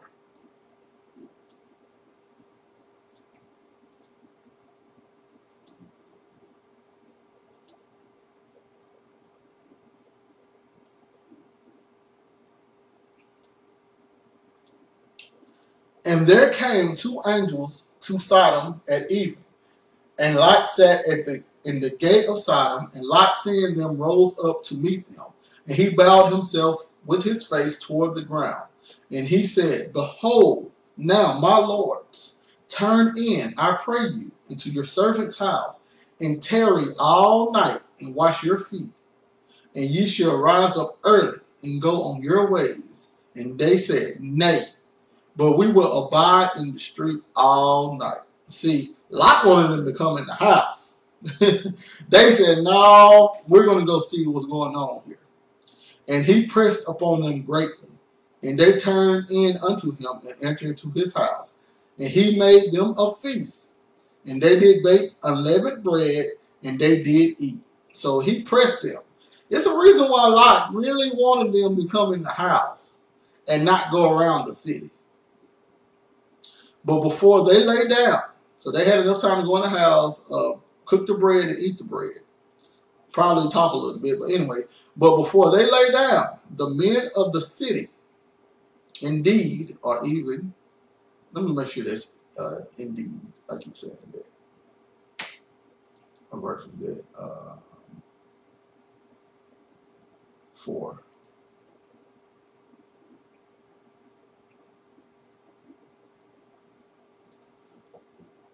I don't have it right there. I guess you can't do the even. But even usually mean indeed. But anyway, so, but it's added anyway because you see it's in italicized. But the men of Sodom compassed the house round about, both old and young, all the people from every quarter. And they called unto Lot and said unto him, Where are the men that came in to thee this night? Bring them out unto us, that we may know them.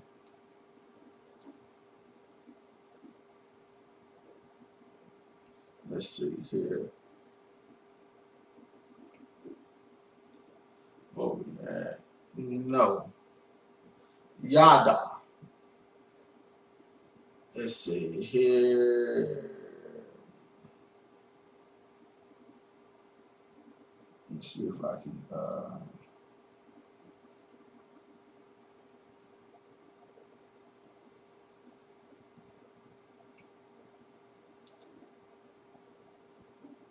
All right, I think I got it up now.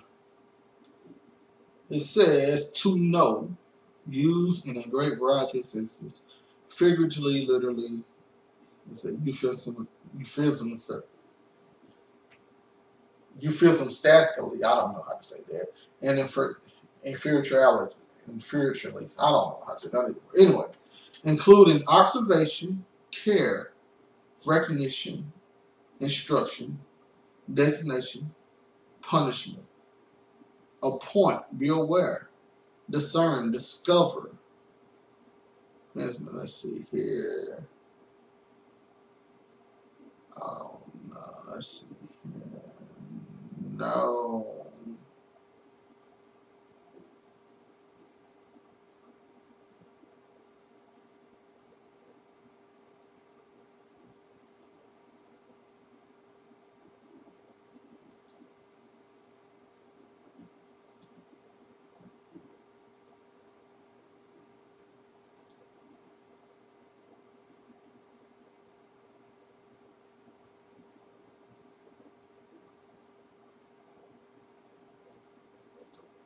Trying to see if we can have any more definitions of it. Because all these are the same word. Yep. All these are the same word for no.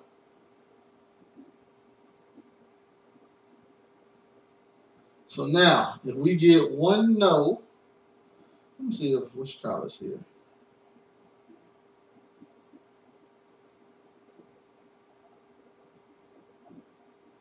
Yep, right there. The same no right here is the same no in Jeremiah 31:34 and said, I thought it was, that you teach any neighbor to know the Lord. So, it's the same no. So let's see if we can get a to know, to learn, to perceive, to discriminate, to consider, to be skillful, to be instructed, to make known.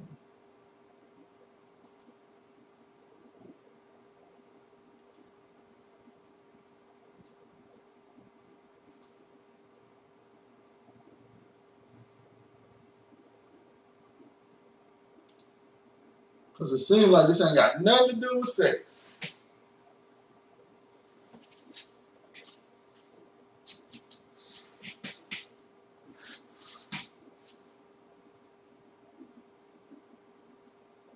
Was it 30:45?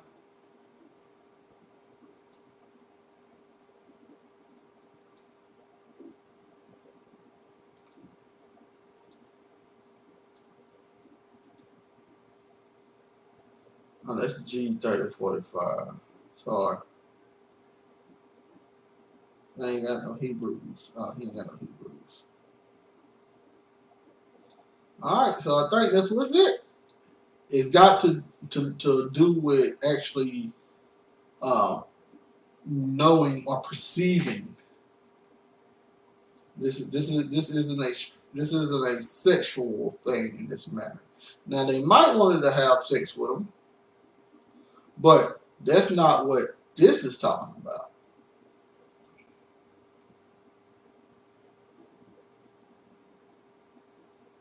It says seeing. It's talking about seeing them, observing them, recognition.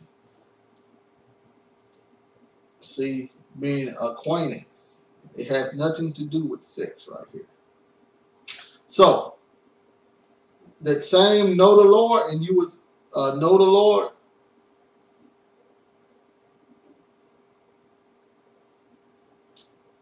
Now, when I looked it up, that know in Greek is a different type of know. It meant more dealing with marriage. So I guess that'll be something to look up, actually deal with later. Because the same word thing in Greek is more dealing with marriage and covenant. And this one is dealing with recognition or observing. So, anyway, let me get back to that. So we could know them.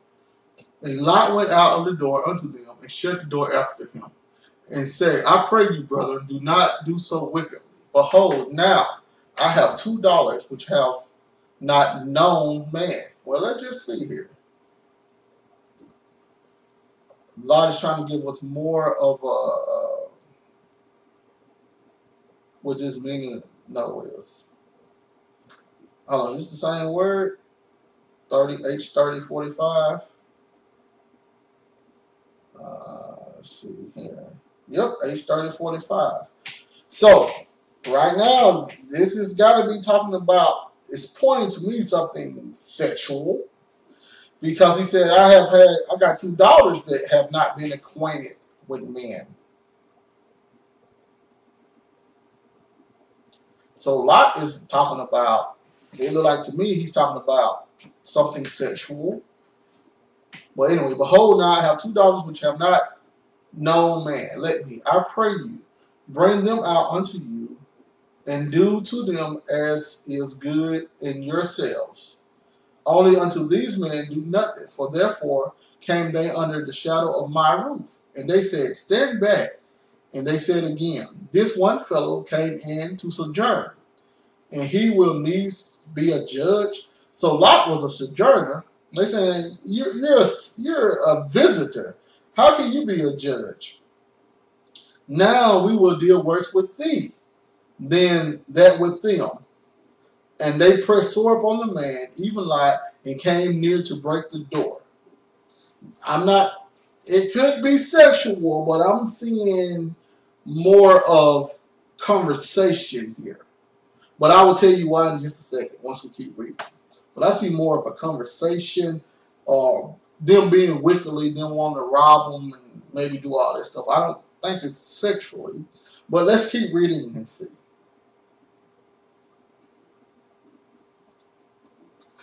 I think they would just want to be unrighteous. Rob them, kill them, destroy them, anything. I don't know if it's sexually, because the definition doesn't point towards sex. But let's keep going. And the men said unto Lot, hast thou here any besides son-in-law, and thy sons, and thy daughters, and whatsoever thou hast in the city? Bring them out of this place, for we will destroy this place. Because the cry, once again, why did the Most High, destroy the earth in the flood? Because the cry of those souls reached unto the heaven's gate. Why did he destroy Sodom and Gomorrah? Because the cry of them is waxing grace before the face of the Lord. Why did he destroy Jerusalem on that final judgment? Because the souls of those under the altar was crying unto him, how long before you avenge us, Father? You see? These are the saints crying. They're crying unto the Most High. They're crying because people are being wicked to them. Once you make it into the kingdom of heaven, no more crying, no more groaning, no more complaining. All tears are wiped away. You are in the heavenly Jerusalem, the one not made with hands. But anyway, I can go into a whole discussion about that. But anyway, and the Lord had sent us to destroy it. And Lot went out and spake unto his sons-in-laws, which married his daughters, and said, up, get you out of this place, for the Lord will destroy this city. But he seemed as one that mocked unto his sons-in-laws. And when the morning arose, then the angels hastened Lot, saying, arise, take thy wife and thy 2 daughters, which are here, lest thou be consumed in the iniquity of the city. Give me 1 second.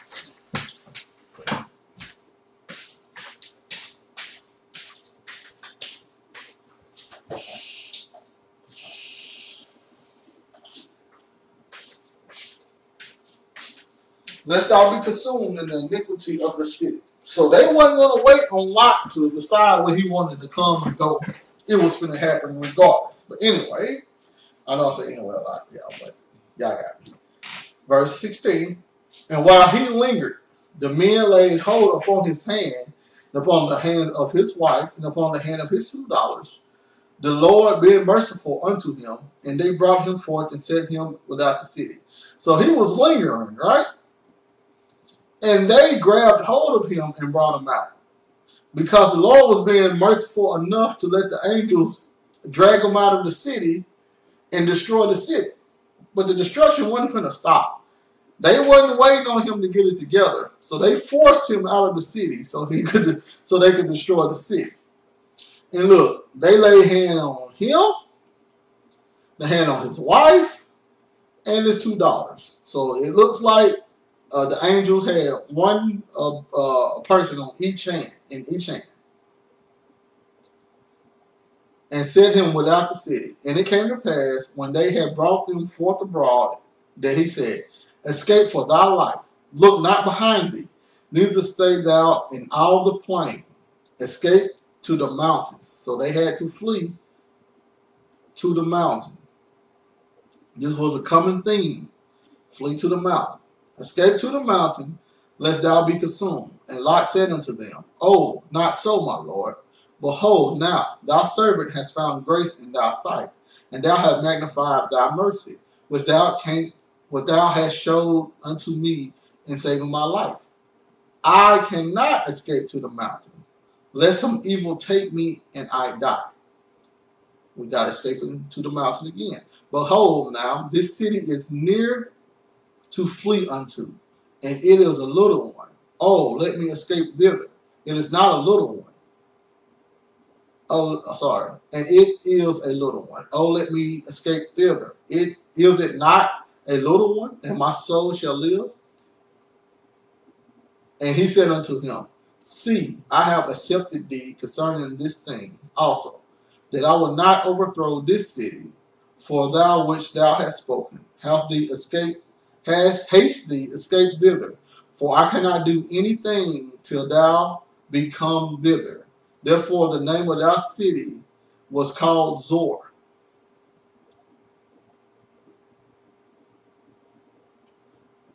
So now we have right here, oh, okay, so they couldn't bring any punishment upon at all until Lot was safe. Okay then, okay.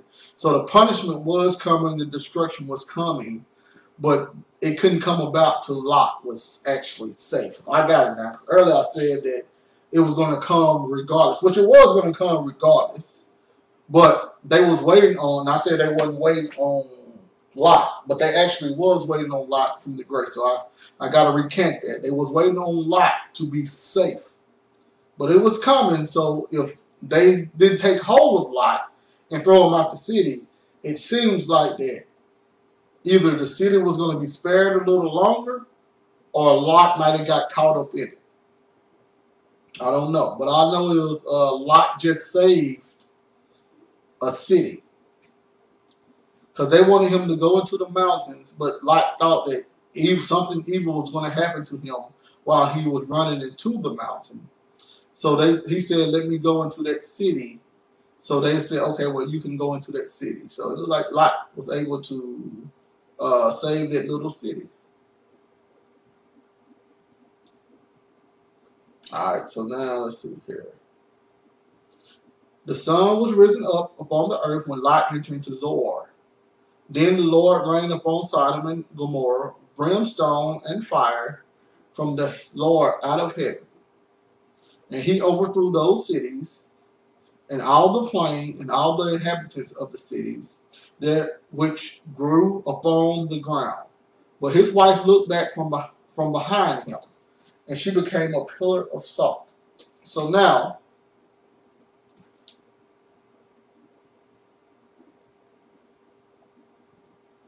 we have Lot running, and the sun rose up when he entered into Zoar. So they was running for a while, probably, it seems. Let's see here. Yep, you had the morning rising right there. And then you got them throwing Lot out the city. And then you got the sun rising up. Okay, so you got, I'm trying to get the timeline here. We got the morning, which will be the sun. And then you got the sun rising up again. So it looked like this was a day. Then the Lord rained upon Sodom and upon Gomorrah brimstone, and he overthrew those cities. But his wife looked back from behind him. So she looked back, after all of that running and stuff, she looked back because probably a lot of her friends and stuff were being destroyed. And Abraham got up early in the morning to the place where he stood before the Lord, and he looked toward Sodom and Gomorrah and toward all of the land of the plain, and beheld, and lo, the smoke of the country went up as the smoke of a furnace. And it came to pass when God destroyed the cities of the plain that God remembered Abraham and sent Lot out of the midst of the overthrow when he overthrew the cities in which Lot dwelt. All right, so we got that. Oh, that was a lot to take in, y'all. That was a lot to take in, but we're not done. Not done at all, not just yet. So now, let's see some of this is being played out, right? We got the Book of Jubilees.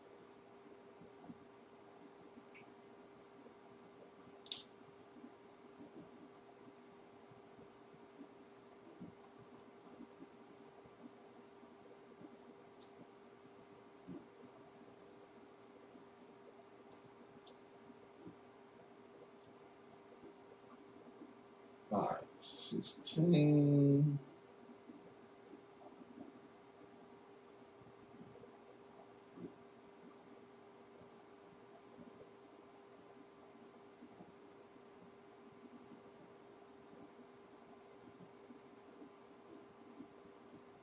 Verse 3. This is about when they prophesied to Abraham that Sarah was going to be pregnant, right? So, and when he told her the name of her son, as it is written on the tablets of heaven, namely Isaac as his name, and when he returned to her in a fixed time, then she was pregnant with son.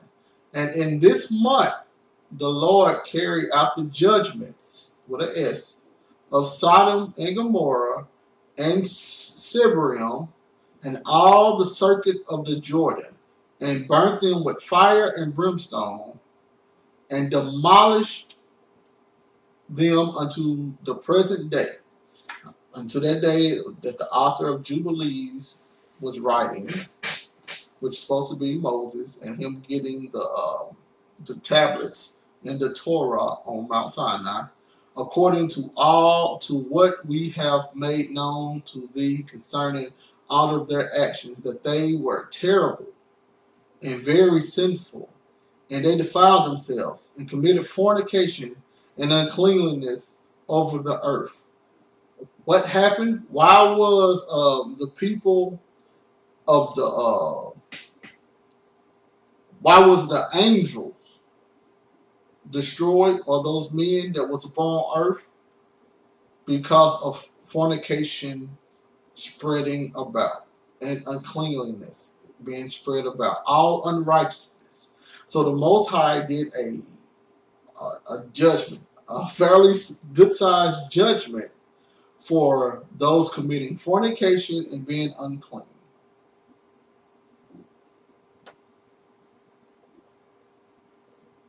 Let's see. And accordingly the Lord inflicted judgment upon all the places by the hand of his servants, according to the uncleanliness of Sodom, according to the judgment of Sodom.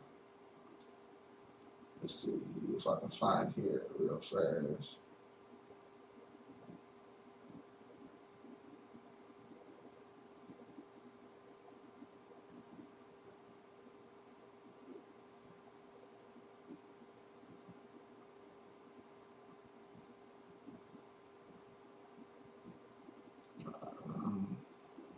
Now, we're going to go into Jasher now.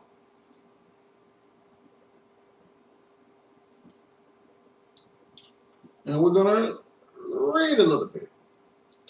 Let's read a little bit more about the details of what's going on in Sodom and Gomorrah. Because a lot of people just want to talk, homosexuality, this, and that. So it seems like it's kind of being debunked about the homosexuality. But a sodomite was a male prostitute. So I'm pretty sure it was something similar going on in Sodom. But anyway, let's just see here. Now, I'm not saying homosexuality is right. I'm saying that it's not showing that that's what the Bible is speaking on in that instance. Now, we know we read different later on about the homosexuality. But Jasher 19:1, and the cities of Sodom had 4 judges to 4 cities, and these were their names: Sirach in the city of Sodom, Sharkar in Gomorrah, Zabnak and Adnah and Minnan in Zebulun. And Eleazar, Abraham's servant, applied to them different names, and he converted Sirach to Shakra, and Shakar to Shakura, and Zebnak to Kizabim, and Minnan to Maxladan. And by desire of their 4 judges, the people of Sodom and Gomorrah had beds erected in the streets of the cities. And if a man came to these places, they laid hold of him and brought him to one of their beds, and by force made him to lie in them. And as he lay down, 3 men would stand at his head, and 3 at his feet, and measure him by the length of the bed. And if a man was less than the bed, these 6 would stretch him at each end. And when he cried out to them, they would not answer him. And if he was longer than the bed, they would draw together the 2 sides of the bed at each end, until the man had reached the gates of death. And if he continued to cry out to them, they would answer him, saying, Thus shall it be done to a man that cometh into our land. So y'all see this unrighteousness that the people of Sodom and Gomorrah was doing? But anyway, let's keep reading. And when man heard all these things that the people of the cities of Sodom did, they refrained from coming there.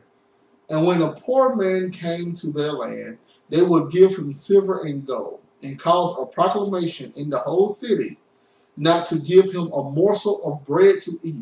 And if the stranger should remain there some days and die from hunger, not having been able to obtain a morsel of bread, then at his death all the people of the city would come and take their silver and gold which they had given to him. So they would give him money, right? But didn't want nobody to sell him anything to eat. So he would starve to death. All right, so let me make sure that I have volume here. Just trying to see if I got some volume. Any volume?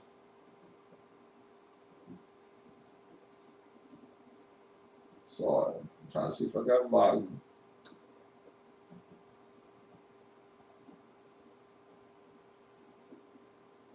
Any volume?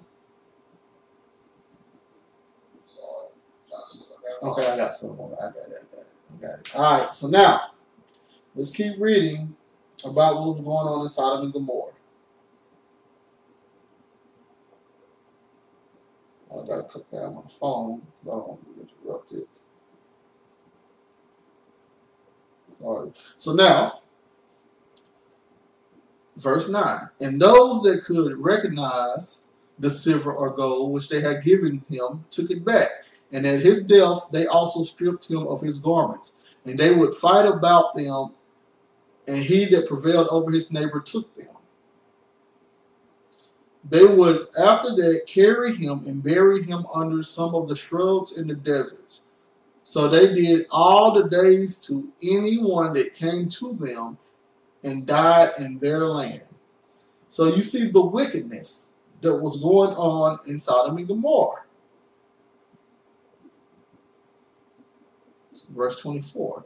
And at that time the wife of Lot bare him a daughter, and he called her name Paltith, saying, because God had delivered him the whole household from the kings of Elam. And Paltith, daughter of Lot, grew up, and one of the men of Sodom took her for a wife. And a poor man came into the city to seek a maintenance, and he remained in the city some days. And all the people of Sodom caused a proclamation of their customs not to give this man a morsel of bread to eat, until he dropped dead into the earth, and they did so.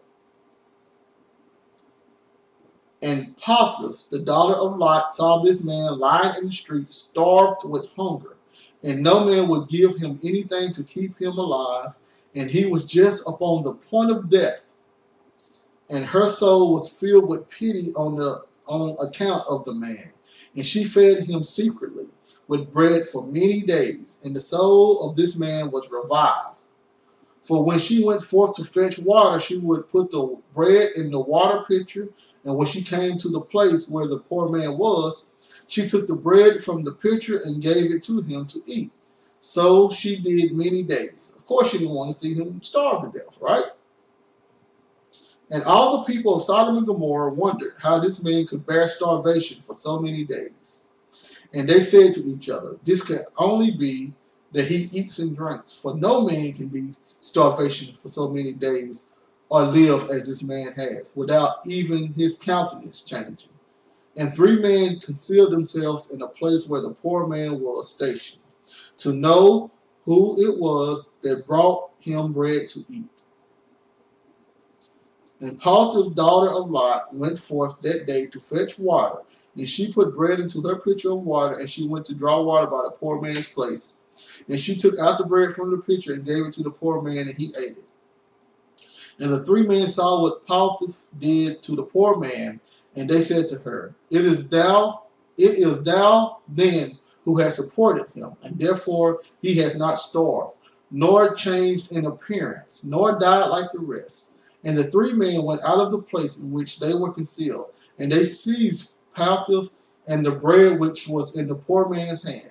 And they took Palti and brought her before their judges, and they said to them, Thus did she do, and it was she who supplied the poor man with bread. Therefore did he not die all this time. Now therefore declare unto us the punishment due to this woman for having transgressed our law. And the people of Sodom and Gomorrah assembled and kindled a fire in the street of the city. And they took the woman and cast her into the fire, and she was burned to ashes.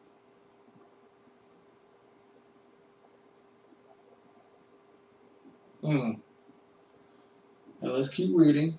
And in the city of Admah, so this is another city, there was a woman to whom they did delight. So this was Lot's daughter they killed. So now, for a traveler came into the city of Admah to abide there all night, with the intentions of going home in the morning. And he sat opposite of the door of the house of the young woman's father to remain there, as the son had said when he reached the place. And the young woman saw him sitting by the door of the house. And he asked her for a drink of water, and she said to him, Who art thou? And he said to her, I was this day going on the road and reached here when the sun set, so I will abide here all night, and in the morning I will arise early and continue my journey. And the young woman went into the house and fetched the man bread and water to eat and drink. And this affair became known to the people of Admah, and they assembled and brought the young woman before the judges, that they should judge her for this act. 41. And the judge said, The judgment of death must pass upon this woman, because she transgressed our law, and this therefore is the decision concerning her. And the people of those cities assembled and brought out the young woman and anointed her with honey from head to foot, as the judge has decreed. And they placed her before a swarm of bees, which were there in their hives, and the bees flew upon her and stung her, that her whole body was swelled.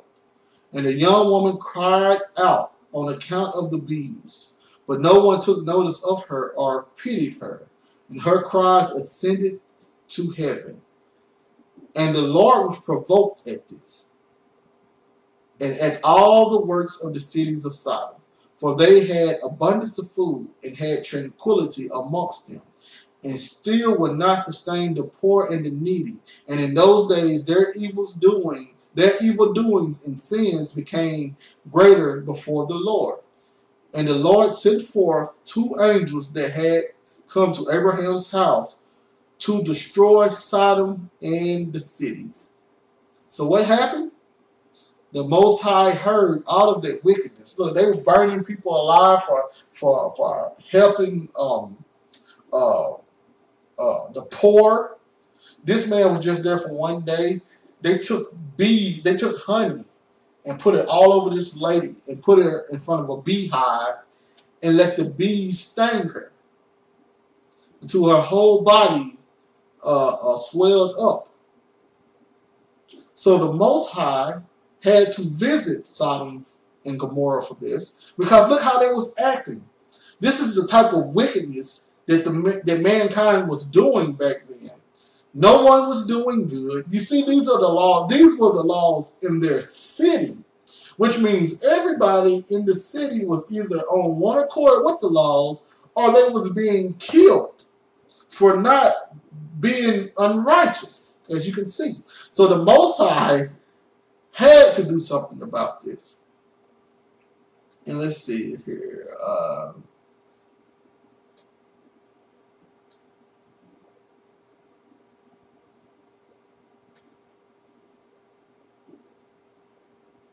Okay, yeah, so it don't go in no detail right here about the man wanting to have sex with Lot, with the angels or anything. So I think that's just something we might be reading into it when it said no, because we know in the New Testament, when somebody was knowing another person, it mainly dealt with sexual things or a covenant. But right here, it just seems like it's more about recognition. And you can see why they will want to get to these people.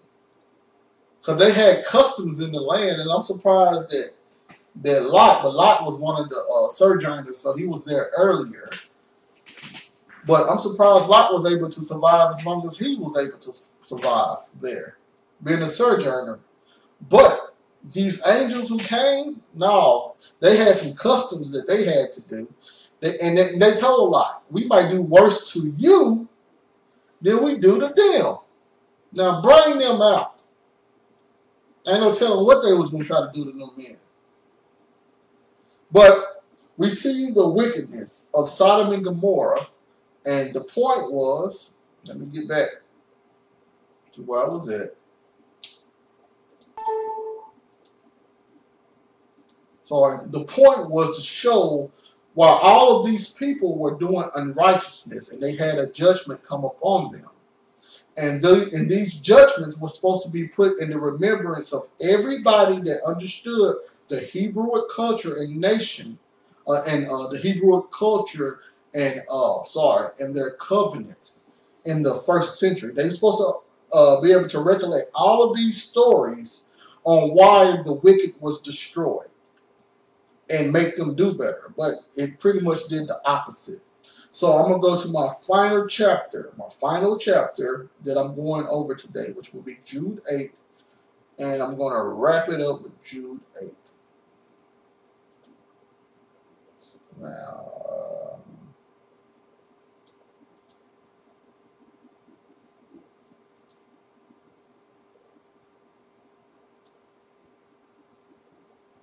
so we know that the eternal fire was not an everlasting fire. It had an end, and we see it said Sodom and Gomorrah gave themselves over to fornication and going after strange flesh. So I think they're going after strange flesh right there. To me, it's more going toward homosexuality. But once you get into the backstories, it seems like it dealt more with them being unrighteous to man and killing men and all that stuff. So I say that probably deserves a closer case study. But right now, I'm just telling you what these Hebraic accounts say. So that's not my goal in this story or this understanding right now or this teaching. So now, Jude 1 and 8. Likewise, also, these filthy dreamers defile the flesh, despise dominion, and speak evil of dignities. So, to end it with this understanding, because this is all the wicked things that those people in the first generation was doing. All of those wicked people in the first generation was doing this. So, this is pretty much the end of all that we're going to go to today. But let's try to break this down, exactly what was going on and what exactly is meant by these verses. So now, I'm pretty sure Jude got a lot, the author got a lot of this stuff from Peter. But anyway, but chiefly them that walk after the flesh in the lust of uncleanliness and despise government. Presumptuous are they, self-willed. They are not afraid to speak evil of dignities. So let's see here.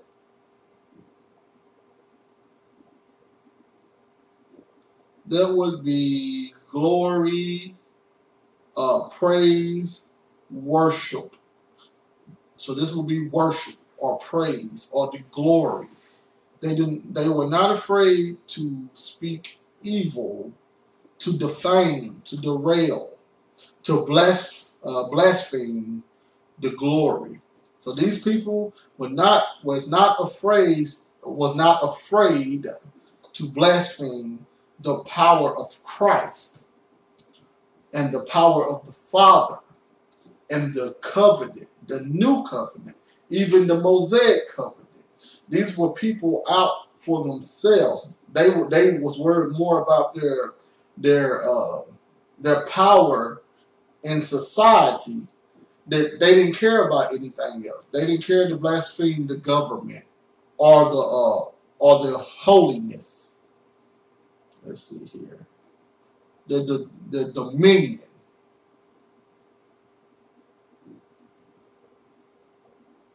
Look, they was arrogant, self-pleasing. They thought they were right. These are the Pharisees up and down. And those people, the people that was bringing in the heresies, the people that was persecuting the saints. But anyway, let's go back. So now let's go to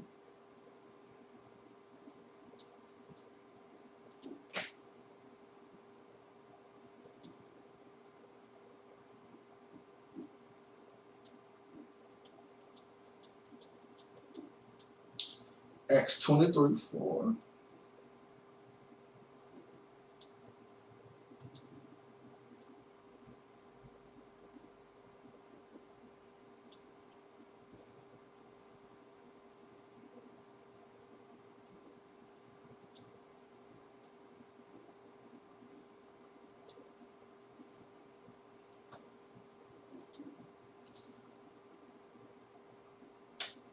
I will start at 21. And Paul, earnestly beholding the council, said, Men and brethren, I have lived in all good conscience before God until this day.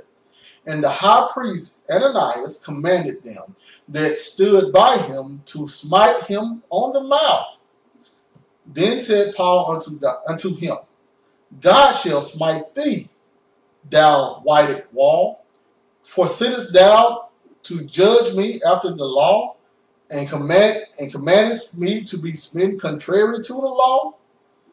And they that stood by said, Revilest thou God's high priest? Then said Paul, I was not, brethren, that he was the high priest. For it is written, Thou shalt not speak evil of the ruler of thy people. So now, who was the ruler of the Israelites? The high priest.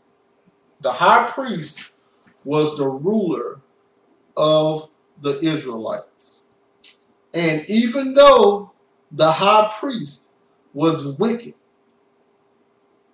and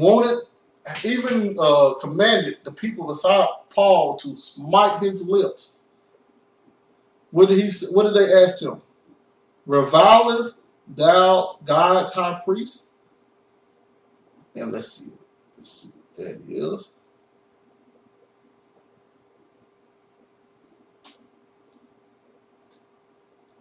That means reproach, revile, reproach, revile. So, do you reproach the high priest? And Paul said, I will not. See, he didn't speak against the government. He didn't hate. He didn't not like being under that authority, but he knew the true authority that he was under, which was Christ. and the Father. But he understood how things were set up in the Mosaic covenant. So even though he was living for Christ and he had the mission of Christ, he did not go against the grain of the Mosaic covenant, nor did he despise leadership or rulership. He never said, hey, I'm going to do my own thing, forget what the Pharisees, Sadducees, and all of them was talking about. No, he did everything in decency and in order. So, as you can tell right there, he was one of the ones that did not despise government.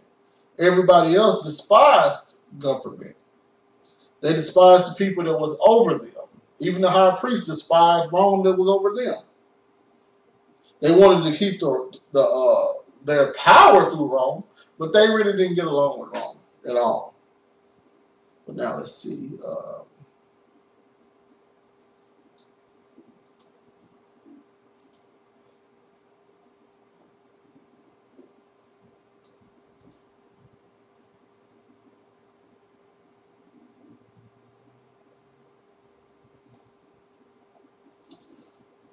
He said, therefore, a certain nobleman went into a far country to receive for himself a kingdom and to return. And he called his 10 servants. And we saw earlier where in a different passage, something dealing with the 10 virgins. But anyway, his 10 servants, and delivered them 10 pounds and said unto them, occupy till I come.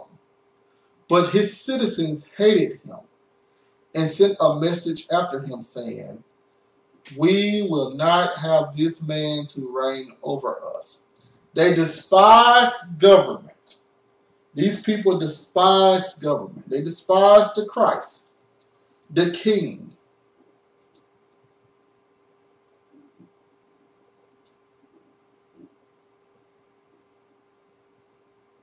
They despise the dominion over them. They will speak evil of his glory, of his kingship. We will not have this man reign over us. They asked Paul, do you want to reproach the man over you? Paul said, no, because it is written not to do that. They didn't care about none of that. It was prophesied that the king would come and restore the things into Israel. But they did not want that king. They didn't want Christ. Therefore, they spoke evil of everything that he stood for. And when they spoke evil of everything Christ stood for, by default, they spoke evil of the Father and everything he stood for. So now, let's finish up.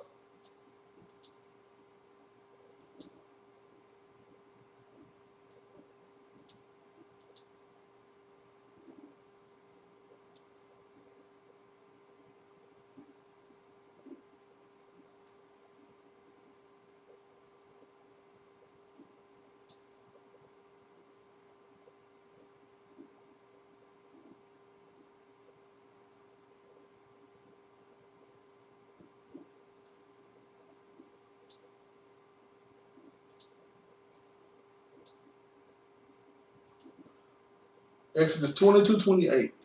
Let's see what's going on. All of the things, and it says laws about social justice. One of the things that Moses said to him was what? Thou shalt not revive the gods, nor curse the ruler of thy people. Let's see.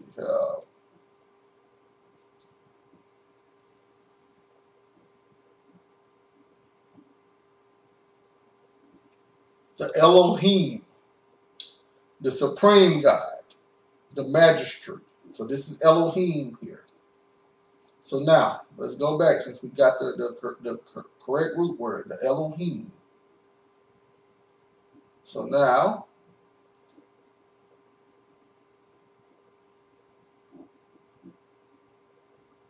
thou shalt not revive the Elohims, nor curse the ruler of thy people.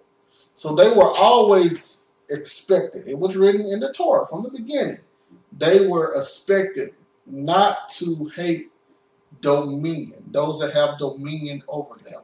They were not to despise the rulers over them. But the Israelites in the first century, they transgressed all of that. They did not care about the way that the Most High had everything set up. They didn't care about the covenant. They forgot all of the wicked, unrighteous deeds of the people in the past and the judgment that came for those wicked deeds. They were saying that, what did they say? We were never slaves. We have no king except Caesar. Let his blood be upon our heads. They didn't care about nothing in the first century. They were that unforward, wicked, crooked generation that had to be destroyed, bringing in the new covenant where nothing but saints rule and reign.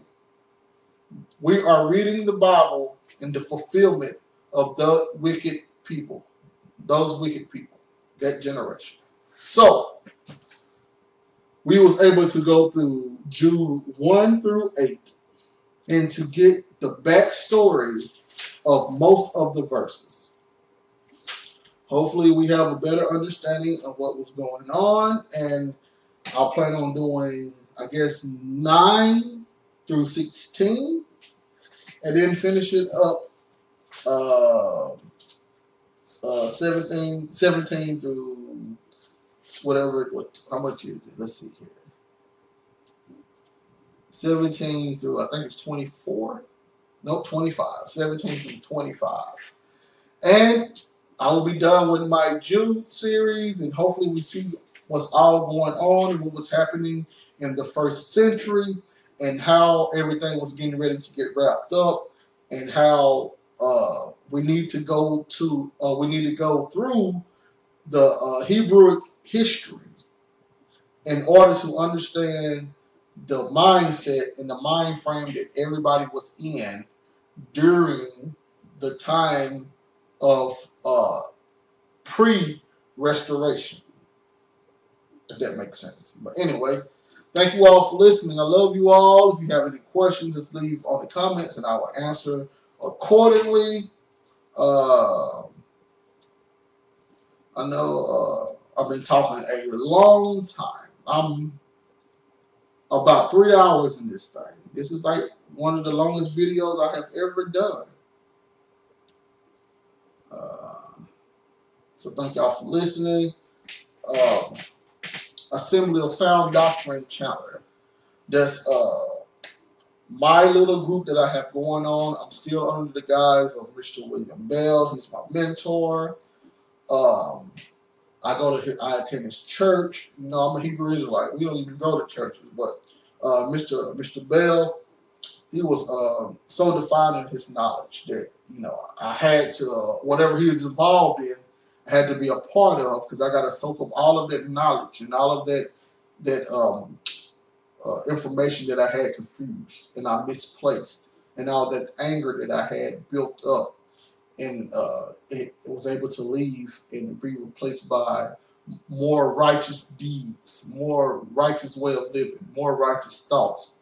No more worried about the letter, but worried about the righteousness, worried about the spiritual sacrifices, worried about pleasing Christ and the Father. So, you know, all praise to the Most High for waking me up. I had a long progress, you know. I've been through